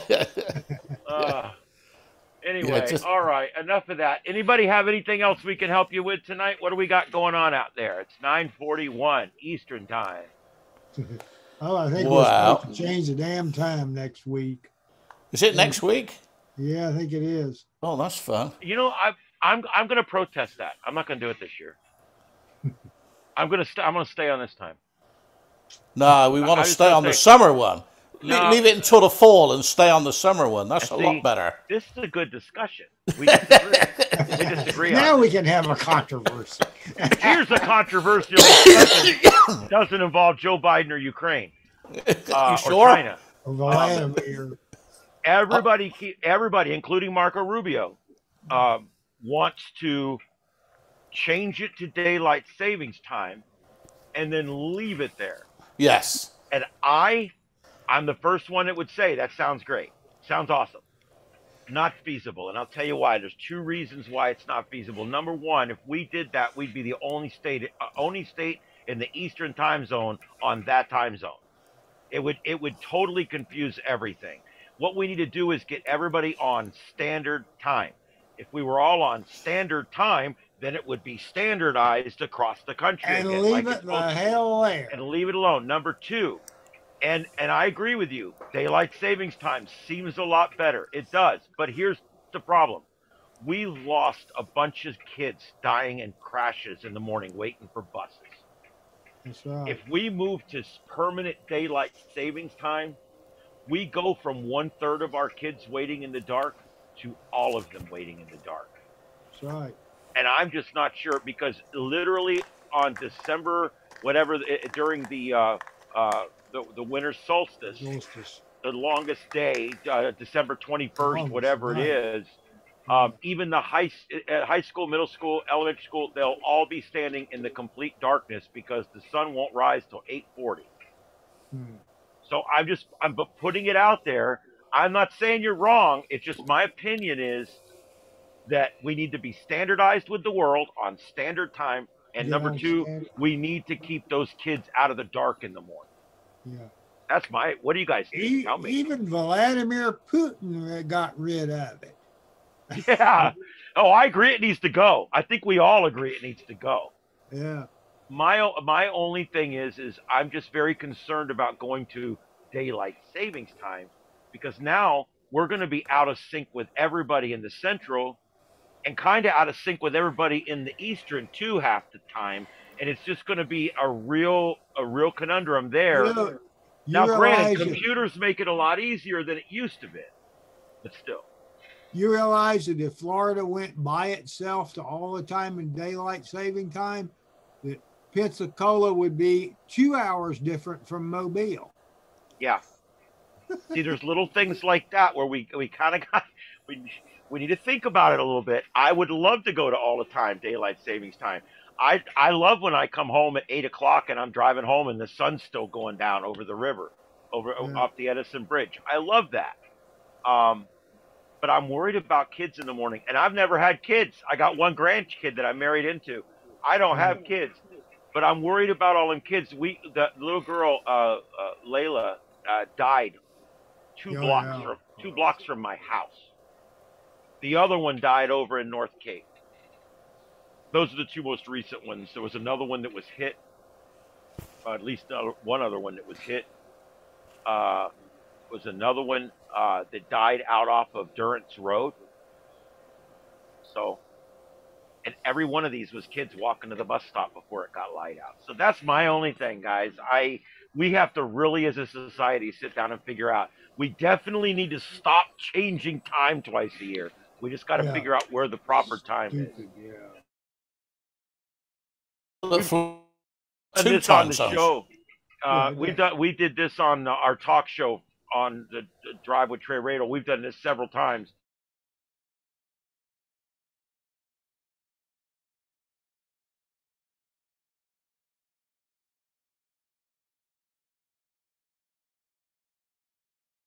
Definitely needs to stop changing, though. I agree with that. Well, we could go progressive and then do it every other month. Yeah, that slowed it all down. I have an even more radical solution. Set all the damn clocks to UTC and the hell with it.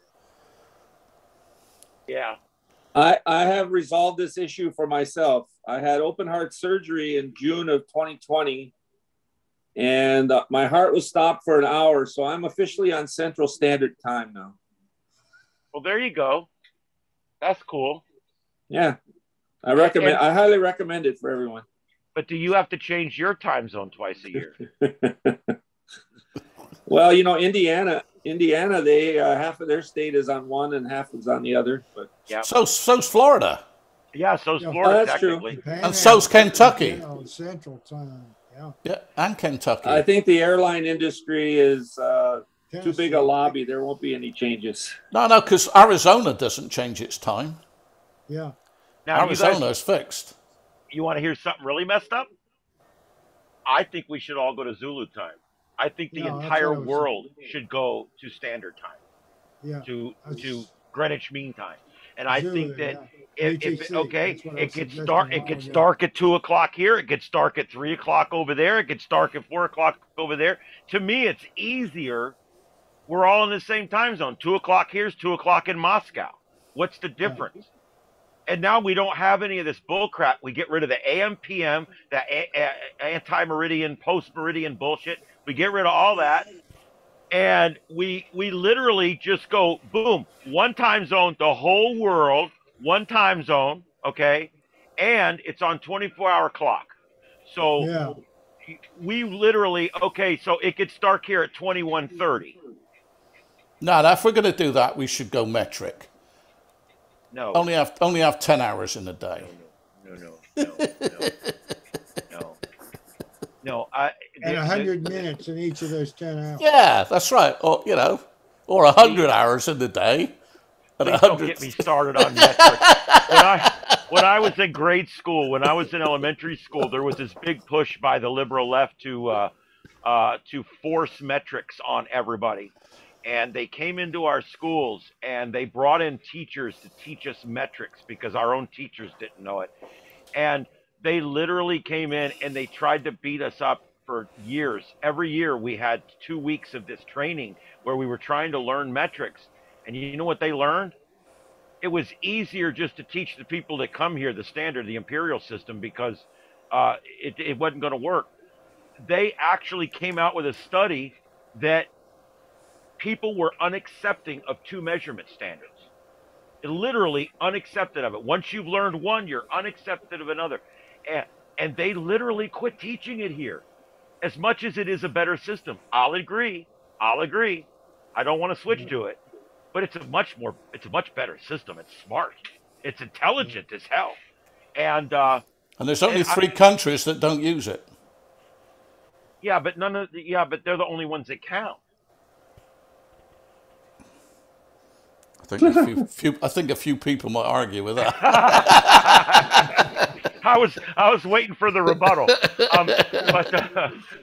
I like the metric system as far as it is a system, but it's so different than what we use that I don't think you'll ever find it catching on here. I really don't.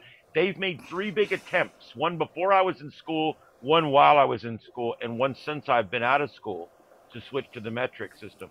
There was even a sweep. They tried in the fire service. There was some stuff that started coming out, and they were telling us how it's much better to calculate all our flow rates on liters. It's much better to calculate everything on liters, calculate everything on meters of hose, liters of water. We told them to get the hell out of the station right now. So anyway. Well, it's only the construction industry that still uses standard. All the other industries use metric. Yeah, the whole of the automobile industry is now totally metric. Yes. Electronics have been metric since the word go. Yep. Money is metric. Yes. So, it'll happen. Yep. We're getting there. Even Fahrenheit versus Celsius. Celsius is much better. I mean, 0 is freezing, 100 is boiling. That's pretty simple. The only thing I don't like about Celsius is without using a decimal, you do not get as accurate as a reading because there's less numbers in the range. That's not really a big deal, though. Most metric temperatures are giving in points, 1.6, where for us, it would be 35 degrees or whatever. You know what I'm saying? So yeah, you would still get that same amount of detail. It's just given in a decimal. But anyway, yeah, like I said, a metric is one of those things where I like it. I don't want nothing to do with it. So it is what it is, unfortunately. Americans are stubborn bastards with stuff like that. I'll admit it. And it sucks. But I doubt they'll ever get it to go. They've tried 3 times. All right, what's next? Anybody have anything else they want to discuss? We've done daylight savings, the metric system, a hex beam antenna, an anytone radio, a almost failed WatchNet, and Ukraine. The Ukraine. We talked as much as we could about everything without getting political. It lasted 36 seconds. And I have a question. Yeah. When I go to CQ on FT8, I look down after about 6 or 7 transmissions and it says runaway. Is that because I'm exceeding the number of times you should call CQ? You can set that by going to your settings. You can set that, and what that does is it prevents your rig from transmitting over and over and over and over and over and just continuously doing it. And you can set that for however many minutes that you want it set for. I believe it's under... It's general. It's under the very first drop down on general, right at the bottom corner. I do Watchdog? Yeah, TX Watchdog. I do 3 minutes because it's kind of rude to keep, banging away at people. So I put it at... Yeah, it was defaulted to 6, so I moved it to 3. That's great. Yeah, that's what everybody, well, not everybody, but that's what a lot of people do. 6 is the standard. But the thing is, that will also, if you're chasing somebody, that will also stop. So if you're, if you double click on somebody on the left-hand side, that'll drop over to the right-hand side, and you will keep calling him every 15 seconds for 6 minutes. And that's just a bit rude. So I drop it to 3 minutes. Yeah, I think most people do that. Yeah, I had mine set for 3. I've actually bumped it down to 2. Yeah. I'm trying a new thing now where I'm going in and the moment I see somebody I want, I hit it and I call them just like once or twice and then I go right to the next one and I just keep working it that way. I used to work one person and try to get them and try to get them and try. And now I'm being a little more like, okay, I'm gonna send it to you twice. If you don't hear me, I'm gonna go to the next guy because I got 50 people on here, and I'm actually finding that working better. What I do is I'll do 3 or 4 calls, and then I'll move the transmit frequency just in case he can't hear me because there's somebody louder closer to him, or the skip is hitting him from somewhere else. So I give him a double dose, if you like, on 2 different frequencies. And then it's amazing because sometimes, a minute or 2 minutes can go by and then all of a sudden he's calling you because he's got 3 or 4 other people and they show red on his side of the screen. So he knows you've been calling him. And, it's amazing how often they kind of come back. I've had him come back 5, 6, 7 minutes later and call me back. And I'm like, wow. I was calling him a while. I had to go back up in my log. Was I calling him? Now, and that's another thing. A lot of people, I know you do this. A lot of people just call me out of the blue.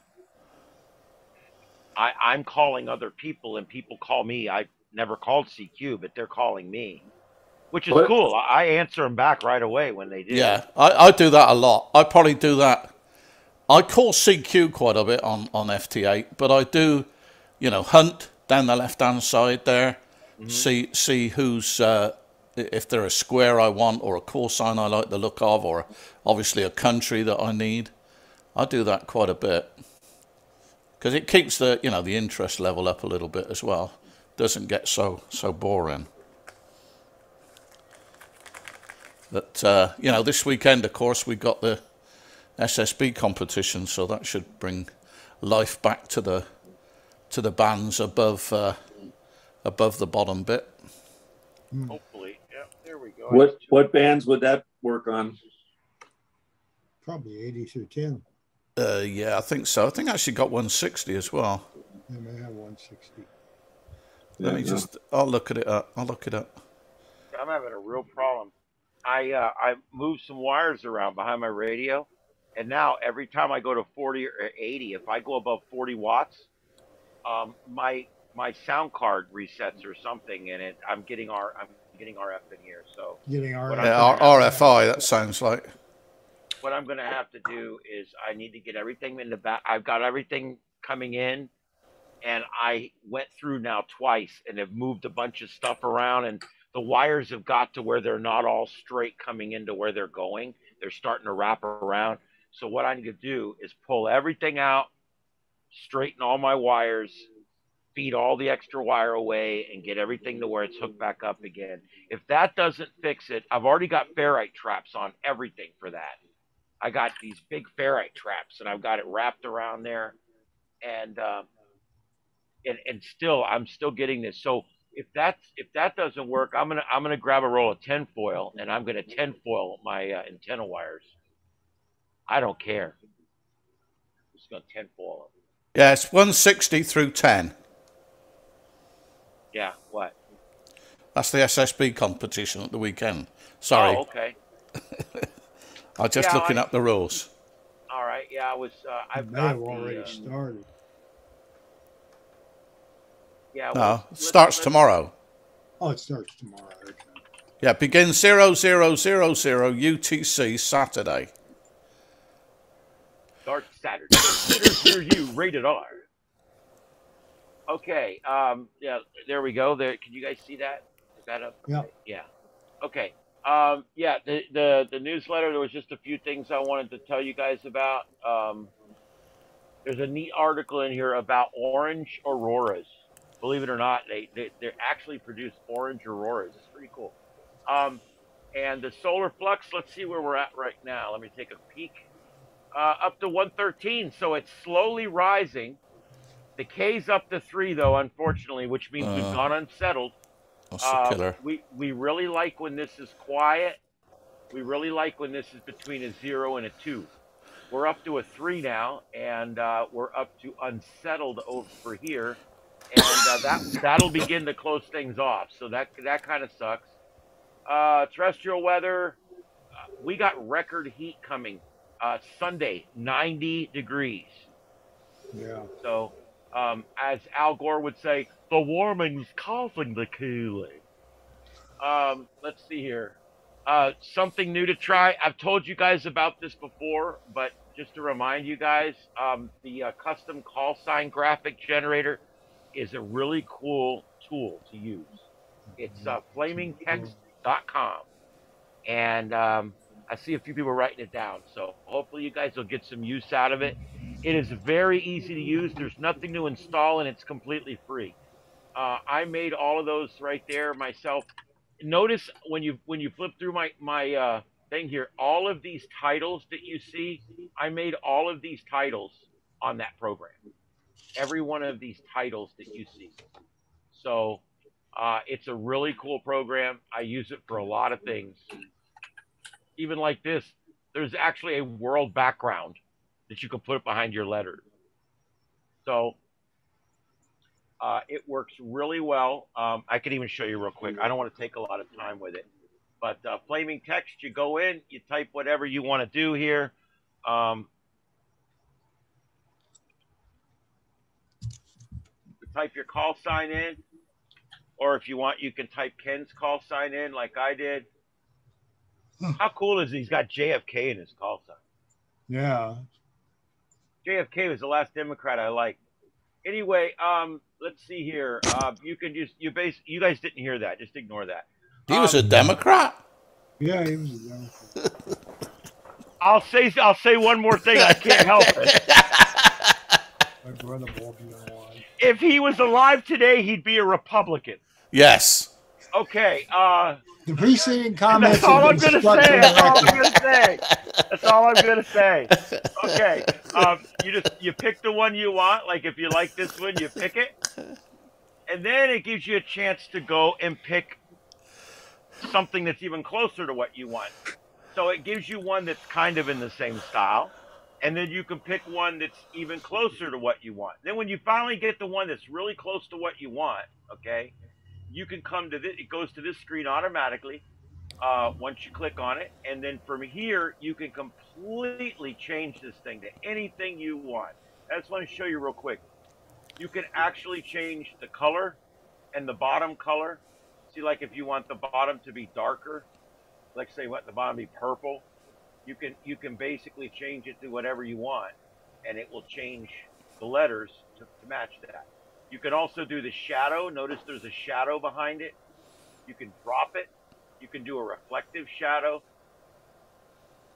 You can do a glowing shadow. Can you change the font of the font size? You cannot change specific fonts of a specific letter, but you can change the font of your call sign all day long. All you would do is go back to text, and you would change it here. This is the size, and this is all the different fonts. There's thousands of them here. It's just because of the 04.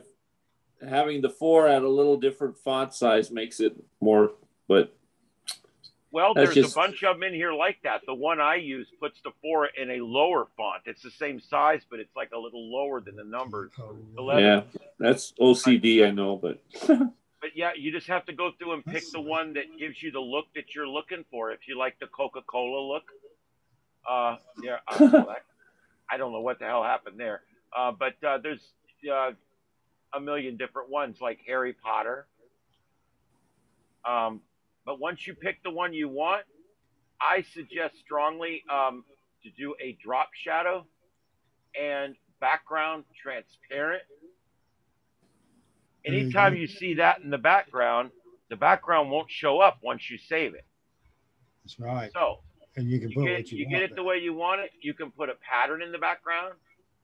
Look at all the patterns they've got to choose from.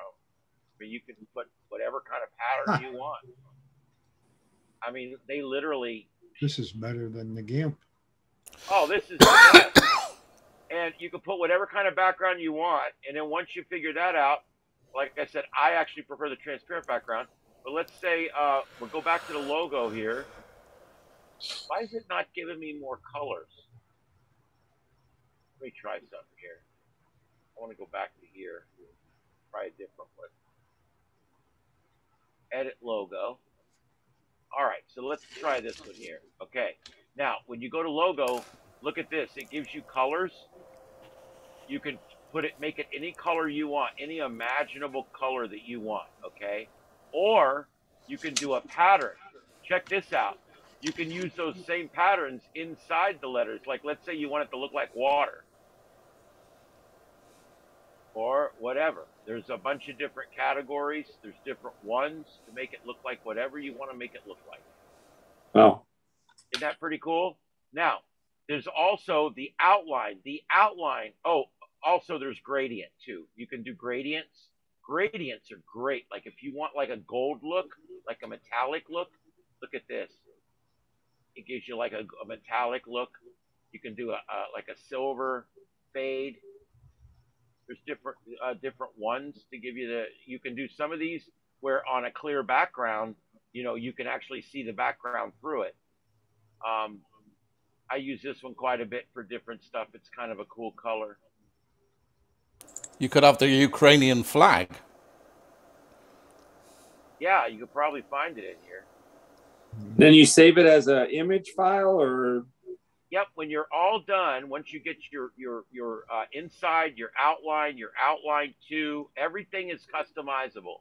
Once you get the logo to where you want it, and you're all done with the shadow, the background, the image, everything's done, you click the next button. Once you do that, you just right-click Save. Save image. And you save it right into your hard drive. Cool. That's all there is to it. So everybody should have really cool graphics tomorrow on your QRZ page. Now, if you really want to do something cool, I'm going to show you guys, if you want to hang around, this is the Late Show bonus coming up. Are you ready? Here we go. It's called Lunapic. I love this website. I want to have this website's babies. This is my favorite website. You go to this website, you upload a picture. This website will do anything. It's literally Photoshop in a can. It'll do anything that you can do on Photoshop right online. And they just added a bunch of new tools, and I want to show you one of these new tools. So let's go and let's find a, let me upload a picture here. I don't know, let me find a picture to upload here. I got all my clients' pictures in here, so I don't want to put them on. I'm sorry. All right, so let's find a picture here. Let's take this one here. All right, I'm uploading a picture. All right, here's a picture of me, right? It worked, okay? Now, I'm going to take that picture, and you guys are going to shit when you see this. All right, you ready? I'm going to go up here to adjust. I think it is. Let me find it. Hold on.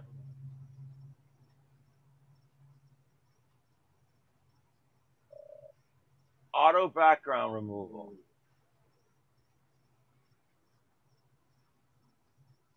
Yeah, you're probably not going to believe it. Oh, it messed up my head. But look, that's pretty close. Yeah. It actually, you can put a picture of yourself in there, and it will remove the background right out of the picture. It's amazing. I actually did this with my. I'll show you guys. See my picture here on my email? Yeah. I took that picture you just saw and I cut it out. Okay. Once I cut it out, then I just took it and copied it to my clipboard, pulled up an image of the patch, and pasted it on top. It took me 2 minutes. Yeah. It's very easy to do stuff like that in Lunapic. And I want to find something else, another project here I can load up real quick and show you. Yeah. Let me take a quick peek. Give me a second. All right. Here.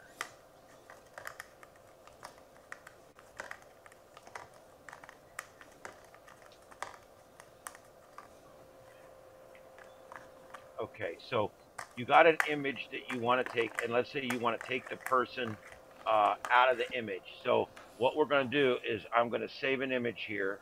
I'm just going to pick an image of just somebody. It doesn't matter who, right? Okay, so now I'm going to upload that image to the editor. Okay, doing that. Go to download. Okay. Now I pull up some picture of some random person, right? I don't know who that is. Is he still breathing? Yeah. Oh, wait a minute. Is that genitalia?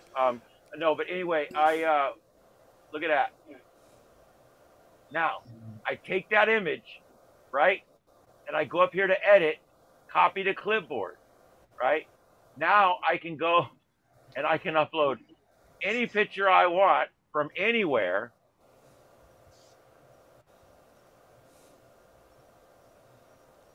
And edit, paste from clipboard. Now I got Dingleberry.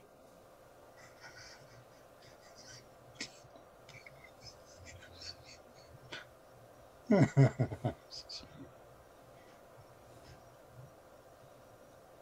he is. Yeah. I mean, you see these graphics on the news all the time. They're really not hard to make. No. And you want to hear the sad part? That cost you $800 from a graphic designer. Good grief. I'm in the wrong business. You see how quick I just made that? Yeah. You could take your patch design, your picture of your rig or whatever, and put your picture right in front of it, and you could be done in 5 minutes. I'm telling you guys, graphics, man, anybody can do graphics. It's easy. I've got a thing I did. It's a wallpaper with pooping bulls. I'll have to send it to you. You have a lot of fun with that. Well, anything pooping's got to be fun. Pooping bulls. Yeah. So that is a fun website. If you guys have never used LunaPic, uh, you should try it. Take a picture of yourself and just stick it in there, and see what it does, and see if it'll cut you out of it. If it doesn't, then just go find another picture, a different picture, and it'll cut you out of that one. I guarantee it.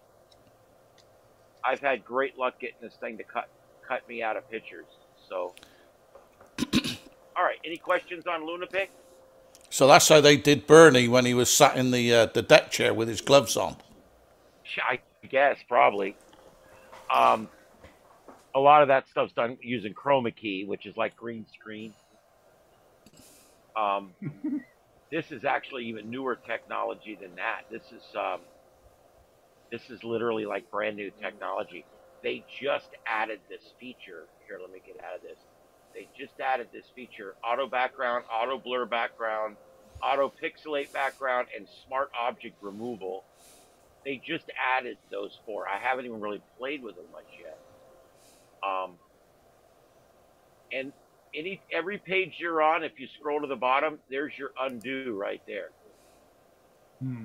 So at any point, if I want to go back to see, you can see where earlier I was making those cutout flags. I made those cutout flags for the website. I started with the blue sky, and I removed the background so I could put them in the newsletter. I do everything with this program. Anyway, all right, enough of that. Cool stuff. I've given you guys all my secrets, and I've already told you guys about all the billboard makers and all the sign makers, and there's a website for everything. But I've got a little project that I'm seriously thinking about doing, and I think it might be of interest to you guys. Okay. If you're up to it. As long as we're not doing it between now and the time I go to bed. No, it's okay. It's a radio project. Unfortunately, well, let me show you and see what you think. Can I share? Yeah, go ahead. Go for it.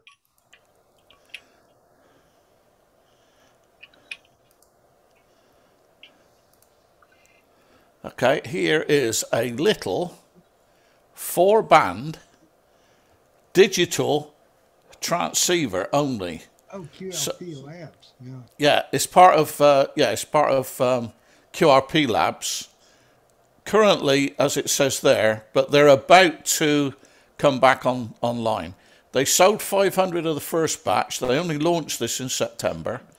They sold 500 of the first batch, and then they sold 380 odd of the second batch, and they're out. They've redesigned the board to take a new chip because the old chip wasn't available anymore, and it's just about to hit the market again. It's going to be a little more than 5 watts this time because the chip is a little better, but it's got built-in USB, it's got a built-in sound card, it's got serial ports for cat control. It's 5-band digital only, so it's got a one of those TCXO crystals to standardize the frequency, and it's got a SDR receiver all built in. Wow. For the pricely sum. Actually, the price is kind of closer to 80, 90 bucks because it's 65 without the case, and I think the case for 20 bucks is actually well worth it. Well worth it, yeah. Because that's what it looks like. It's only got 3 sockets on it. It is a kit, so you have to build it. This is what it looks like inside. You're responsible for putting all these on, although these are already made. Toroid. They already wind the toroids. You know? Yeah. Oh, but so, you got to actually solder them on the board? Yes. Oh, yeah. That's out for me then. Well, I don't know. It's a good. Well, you can buy from these people a practice kit for about 20 bucks, but you know you can get the case for 20, and you can get the paraport for $1 if you want. I mean, it's probably worth it just for $1. But I thought that's good because then you know you could put it on a Raspberry Pi, and you could put it onto a monitor, and you have got a 4-band FT8, FT4, or any of the other mode transceiver for, you know, well less than $200. So I'm seriously thinking about doing this. I think it might be a nice project. Because I've got he lives in Turkey, but yes, he's got a place here in Missouri. Because yeah. I ordered a couple of the what do they call them? The couple of their other QRP rigs. A couple of he's got a ton of stuff. I mean, he's got, you know, yeah. Well, all these are his kits, but they're, you know. But anyway, I thought the. I lost it. Yeah. This is one of the neatest websites on the whole internet, as far as I'm concerned. Yes. So I didn't know he had come out with this. It's very well designed. He only came out with it in September, and he sold 600 within the first, I think, 4 or 5 days. Yeah. And it was only minutes that he sold the other 400 or 380 odd. Wow. Because basically, you know, it's such a deal. $65, you know. As I say, probably better to budget 100. But even so, getting a 4-band transceiver that'll do 80, 40, 30, and 20. Yeah. Can't beat that. No. And it's got a SDR receiver built in. Yeah. It's got a sound card built in. I mean, you'd pay more than that just for a sound card. Oh yeah. I figured that's a pretty good deal, so I'm gonna go for it. But I thought it might be interesting, you know, get a few people to have a go at it. Might be a good project. Teach Ian to solder or solder. How do you keep my hand from shaking? Alcohol. I've never had a steady enough hand for that. Alcohol. Try to get him drunk. Well, as long as it's not Russian vodka, and nothing else would be fine. Yeah. Oh, there's the other thing. Is look, this is the new chart. I got this off him. You can see that. So basically, at 12 volts, it'll actually run 8 watts now. Wow. So, because that's with the new synthesizer, the new chips and whatever. But he's still sticking with 9 volts at 5 watts, and that's all 4 bands. So it's pretty linear. I think it's pretty good. I'm going to go for one, I think. So. I just made a contact in Texas at 30 watts. Yeah, there you go. And 40 meters. You could probably do that comfortably on 80 meters might be a struggle, QRP, I don't know. But for that kind of money, I thought it might be a good... 40, 30, and 20 will probably be fine. Yeah. But there you go. And see, I'm thinking, when I'm looking at this, what I'm thinking of is this would be perfect for someplace out in the middle of nowhere to go set it up as a QRP rig that you can dial into. Yeah. Where you could go somewhere where there's no noise floor at all. And you know what I'm saying? I mean, if you were to, like, I got a little cabin in the mountains, but for some reason the radio doesn't work any better up there than it does down here. And I think it's because I'm under a canopy of hardwood trees. There's no way to get out from underneath them. But someone might have a cabin that's out in the middle of this wide open field out in Tennessee or something. And this would be something you could put there, hook it to the internet, and just remote into it using the Raspberry Pi software. Well, that's what I was thinking. I was thinking a dedicated Raspberry Pi to this. Right. And a monitor. Mm-hmm. And, you know, obviously a keyboard and a mouse. And, I mean, you've got a nice little, you know, FT8, FT4 rig. Yeah. That, you know, could be fun. And, you know, it only draws an amp, just over an amp, when you're running 5 watts. So figure maybe 2 amps when it's running 8 watts. See, anything under 10. You could run that all day on a marine battery. Yeah. Yeah.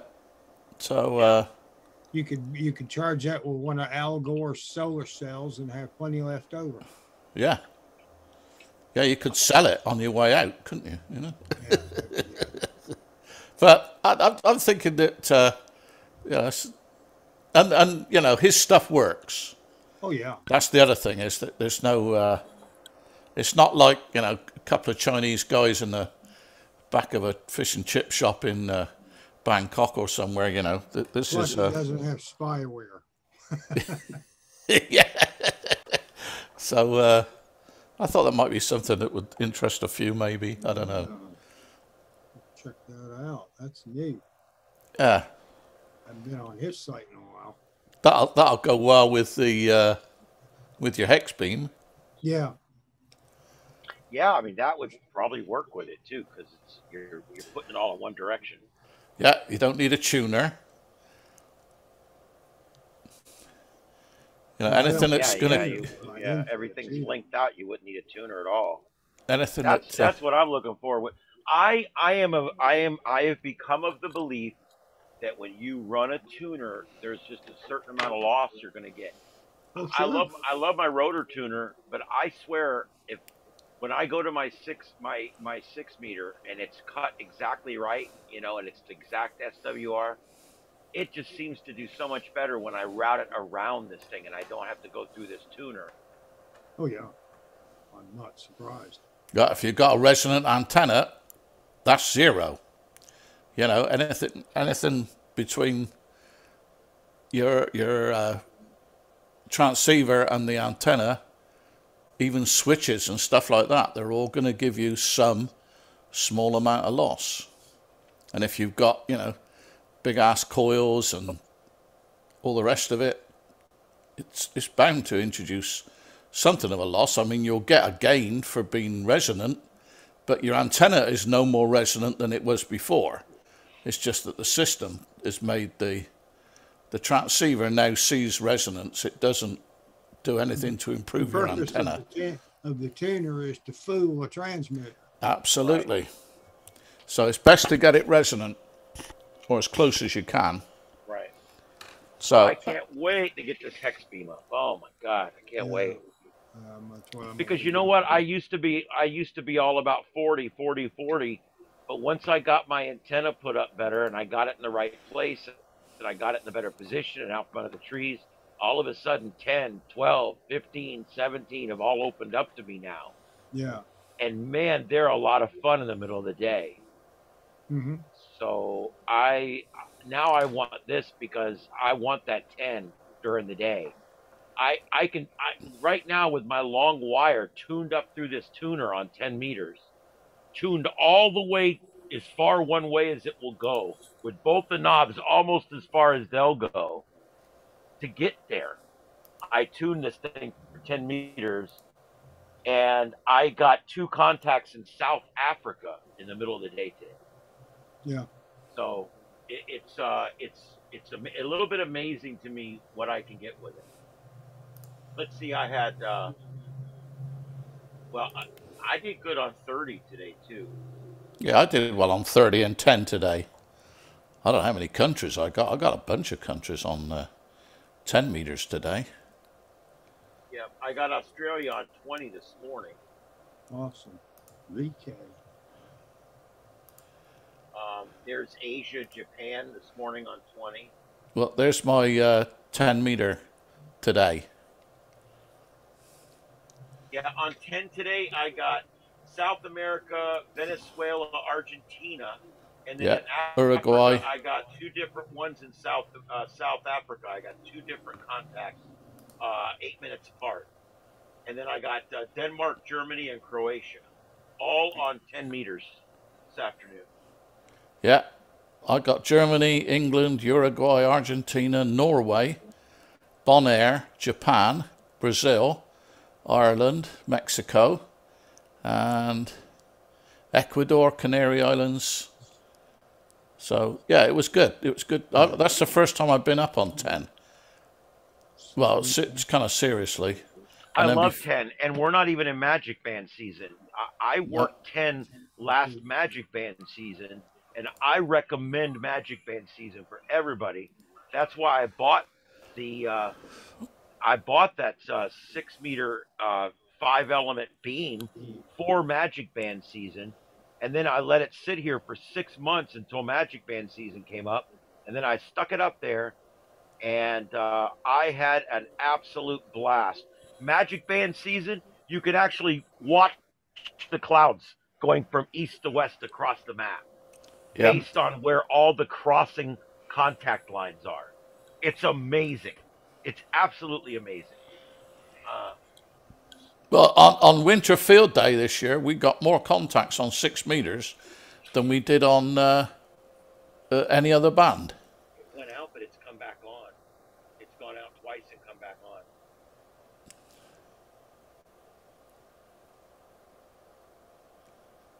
I'm wondering if my computer connected to another nearby Wi-Fi. We're getting ready to end. I'll be in just a minute. My internet's down in my house. My internet went down here briefly and came back up. So I'm wondering if maybe my internet went down and then my laptop is connected to a nearby Wi-Fi source. I don't know. Let's see where I'm connected to. Yes, I'm connected to Xfinity Open, which is my neighbor's Wi-Fi. So my Wi-Fi is down right now. So I'm on a borrowed internet connection, and all my other computers have no internet connection. And looks like my Broadcastify feeds are down. Yep, they're down.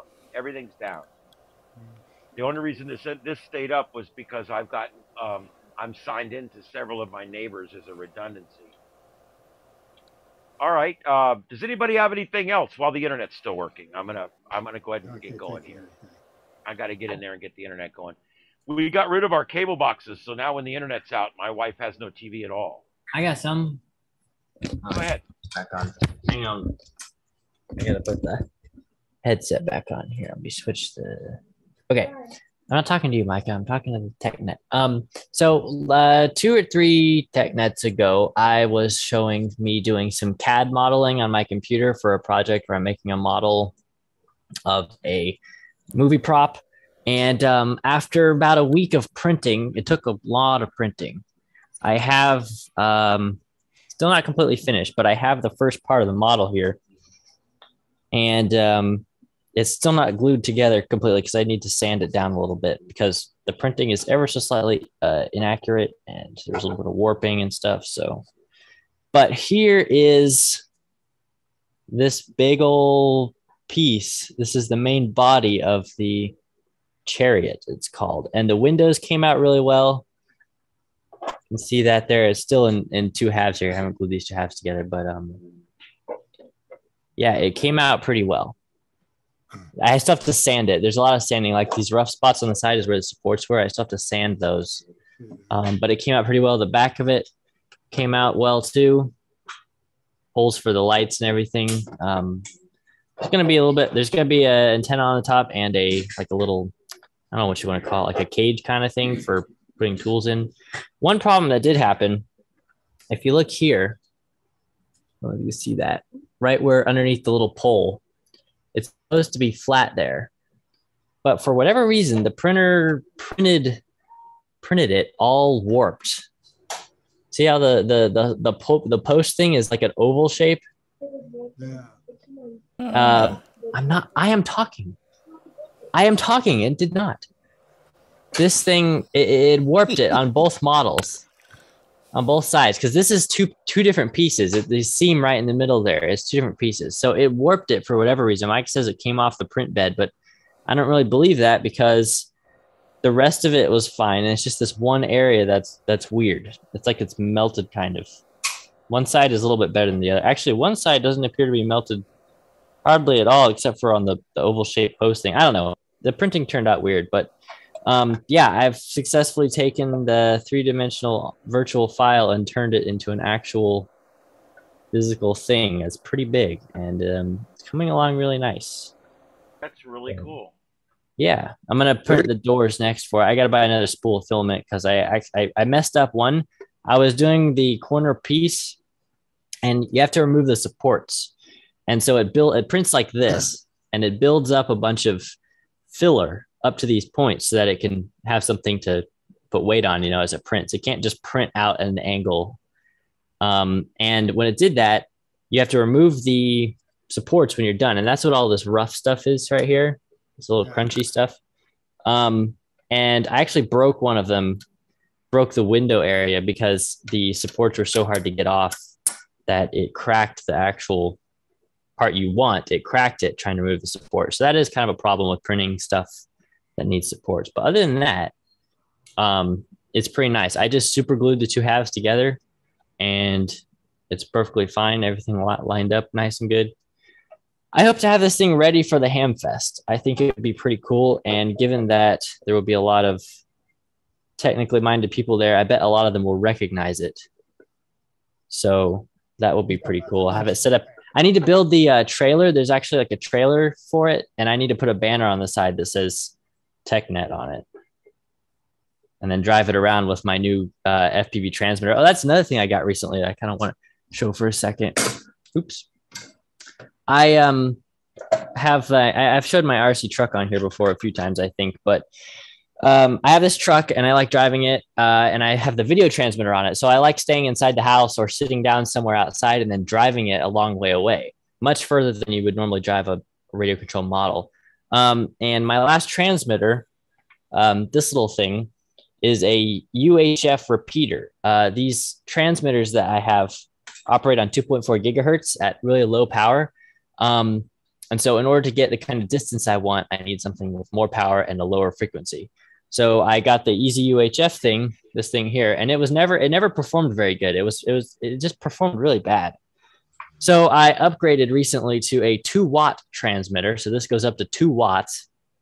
And I bought a brand new signal stick for it. This is a dual band antenna for UHF and VHF, but I bought the signal stick and I put a pigtail on it, like 20 inches long, I think. Put a pigtail on it. I put a little loop around it. What are those things? Tiger tail, yeah. Yeah, got a little pigtail on it. And then the little receiver receives from the remote, and then it's like a repeater, basically. It's just a repeater for controlling a model.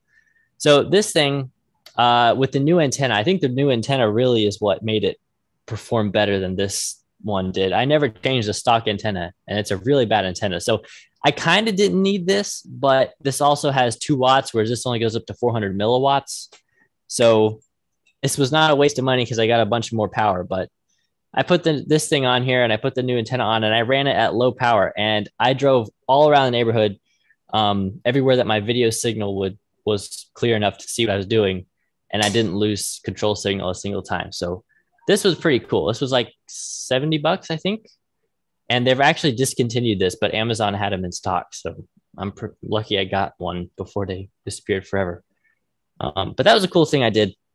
And I was so happy to finally have a control link that would outlast the video feed, because that's been a major bottleneck for a long time. And it's really frustrating because you can't tell when you're about to lose control signal unless you have telemetry, which I don't have telemetry. So I'd just be driving along, video signal's perfectly clear, and then all of a sudden the truck just stops moving. Now you're dead in the water down the street, and someone could come pick up the truck and steal it or something. So this was a pretty good thing. I also put a signal stick on the actual truck because it had some pretty bad antennas on it before. So more than anything, I think the antennas made a big difference in this recent adventure. But there's the truck. It's a 4-wheel drive crawler. It's a hobby grade. Like you push the throttle just a little bit and it goes real slow and everything. It's got all that. There's a little video camera right there. And then of course the UHF receiver and the other signal stick on here. So now it's got a pretty big antenna on it, and yeah, the performance is just amazing. I have an Arduino on here as well, which I use to control the headlights because I put working headlights in it so you can turn the headlights on and everything. But yeah, that's kind of my little show and tell. It's a lot of fun to drive around in the neighborhood because everyone's like, I've been out there with it before. Like I'll be driving down almost on the other side of the neighborhood, and then someone will come out, for a walk, and they come down the street and they're like, "Are you driving that thing? I just saw it driving around all by itself." So usually I expect to see someone there with it, but I'm remotely driving my Mars rover thing. But yeah. Yeah. Now you got to figure out how to hook that thing up and run it through a local repeater so you can drive it up to the convenience store. Yeah, really. I need to get a 900 megahertz video transmitter, like a 3-watt video transmitter or something. And Yeah, run the control link through a actual ham repeater, and then you just have infinite range. That'd be pretty cool. Why not run everything through a smartphone that has Wi-Fi, or I that experimented. has cellular Wi-Fi? You know, I experimented with that. That way you could drive it anywhere in the world.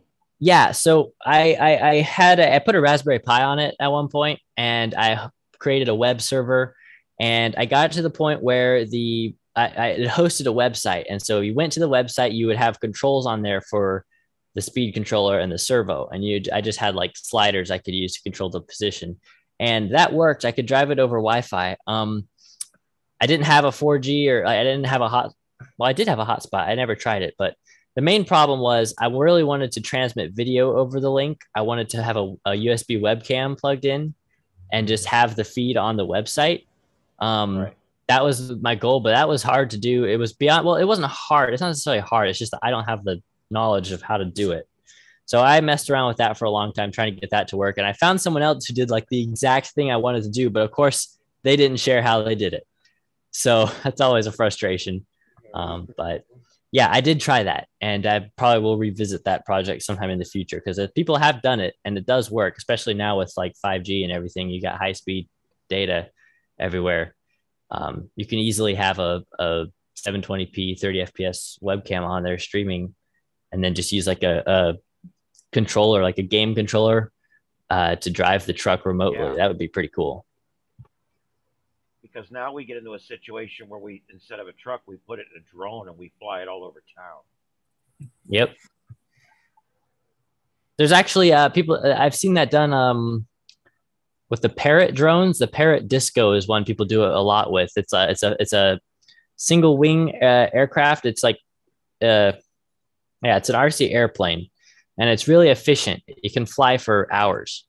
And people put it on a 4G modem all the time, and they fly it over that connection, and they'll just fly. Someone flew it all the way across it was like from one island to another in Hawaii or something. They flew it a incredible distance, and it was fine the whole way. So yeah, people have done that. That would be fun. That'd be fun if you could, if you got to get your buddy something across town, you just put it on that thing and fly it over there. Yeah. Set your waypoint and have it go. Yep. Set a waypoint, release it. Yep. So you said you were going to get it ready for a ham fest. Which ham fest? The Huntsville Ham Fest in March. Oh, okay. Yeah. Oh, March. Sorry, it's not March. It's August. Sorry. Oh, okay. Yeah, August 25th and 26th. Don't quote me on that. You can go to hark.net to hrc.net to find when the Ham Fest is. But yeah, it's in August. And me and Colin are going to have a table there set up with TechNet and North Alabama Tech Team signs on it and everything. So we're going to go. We have a table already reserved. And yeah, we're gonna do a big. That Ham Fest is pretty good. Y'all probably know about the Ham Fest. Oh yeah, I've been to Huntsville. That's a big Ham Fest, and it's a good one. They have two, don't they? Do they have two? No, there's not just the one in August. I think there's only one once a year in August. There might be you might be thinking of Field Day. They do go pretty all out on Field Day as well. Shelby, North Carolina is the next weekend. So it was always, when I was in Atlanta, I always kind of figured, do I go to Huntsville or do I go to Shelby? Because you wind up going to two Ham Fest, two different weekends right after the other. It almost seems pointless. Yeah, you're not going to be able to get home because you'll spend all your money. Yeah, that's right. Yeah. I have to wash dishes for gas money. All right. Does anybody have anything else? I have to rob a few banks for gas money now. Yeah. Anybody else have anything else they want to talk about tonight? I'm starting to really get tired. I don't got much. At least my internet's back up. I believe all my Broadcastify feeds came back up on their own. Oh, and my internet computer's back up, and my radio computer's back up. So we're good there. When problems solve themselves. Well, I went in there. I just unplugged it and plugged it back in. The lights weren't blinking. So, and my wife's watching Roku my my grandchild's watching Roku. My son-in-law's watching Roku on 3 different TVs, and I'm out here running a net. Plus, I got 3 Broadcastify feeds going. Plus, I'm broadcasting on YouTube and on Zoom, and and everything else I've still got going in here. So, yeah, I have an unlimited internet. We used to have unlimited, and they told us one time, you know, when you say unlimited, you still have a 1 terabyte limit. Yeah, that was such a skip. And I'm like, we need to talk about the word unlimited and what it means. Yeah. So, when I renegotiated with Comcast, I got rid of all 5 cable boxes. I got rid of my phone. I got rid of what was the other thing? Anyway, we're down to just internet. That's all that's left. We had all these different services through cable, and we're down now to just nothing but internet. And the one we got now is truly unlimited. And trust me, I tested. They don't expect anybody to ever use it. They don't expect anybody to come close to 1 terabyte, but I did one time. I was we blew through a terabyte. I went over it twice, and the second time was when we decided to do our whole thing. But we blew through it all twice. Going all the time will do it. Yeah. Yeah, when you start watching all your video online for your TVs, you can go over a terabyte in a week. But all right, anything else? All right, if you can, try to make the WatchNet next week, and we'll hopefully in a few weeks have it hooked up to a node so you guys can participate from afar. And we're going to continue to work on, if you guys know of a repeater or some way that we can expand the WatchNet, get with me. We'll do it. I know several of you have sent me emails. I still got to get back. I will respond to you this weekend. And I guess that's about it. I took my camera, one of my old cameras off my old security system, was still working good. And I put it up here. Can you guys see that? It looks up my tower. That's the light on my tower. You can see it. And what's really cool, you can't see it in the video, but you can actually see all my Yeagis up there and which way they're facing. Yeah. Oh, and cool. It's really cool. Yeah. And so during the day, especially, I've got a camera. I got a digital camera all the way up at 40 feet that spins around with the tower. And that's the lower right one here. And then I also have the one at the bottom looking up at the tower, so I can see exactly where, because I got 2 Yeagis, but they're not facing the same direction. I've got it set up to where my 1 Yeagi is hitting NI4CE, but my 6-meter beam is actually off on an angle, so it's shooting towards the Midwest, because I wanted a little bit more of an angle on that. So that's kind of my home position. Next.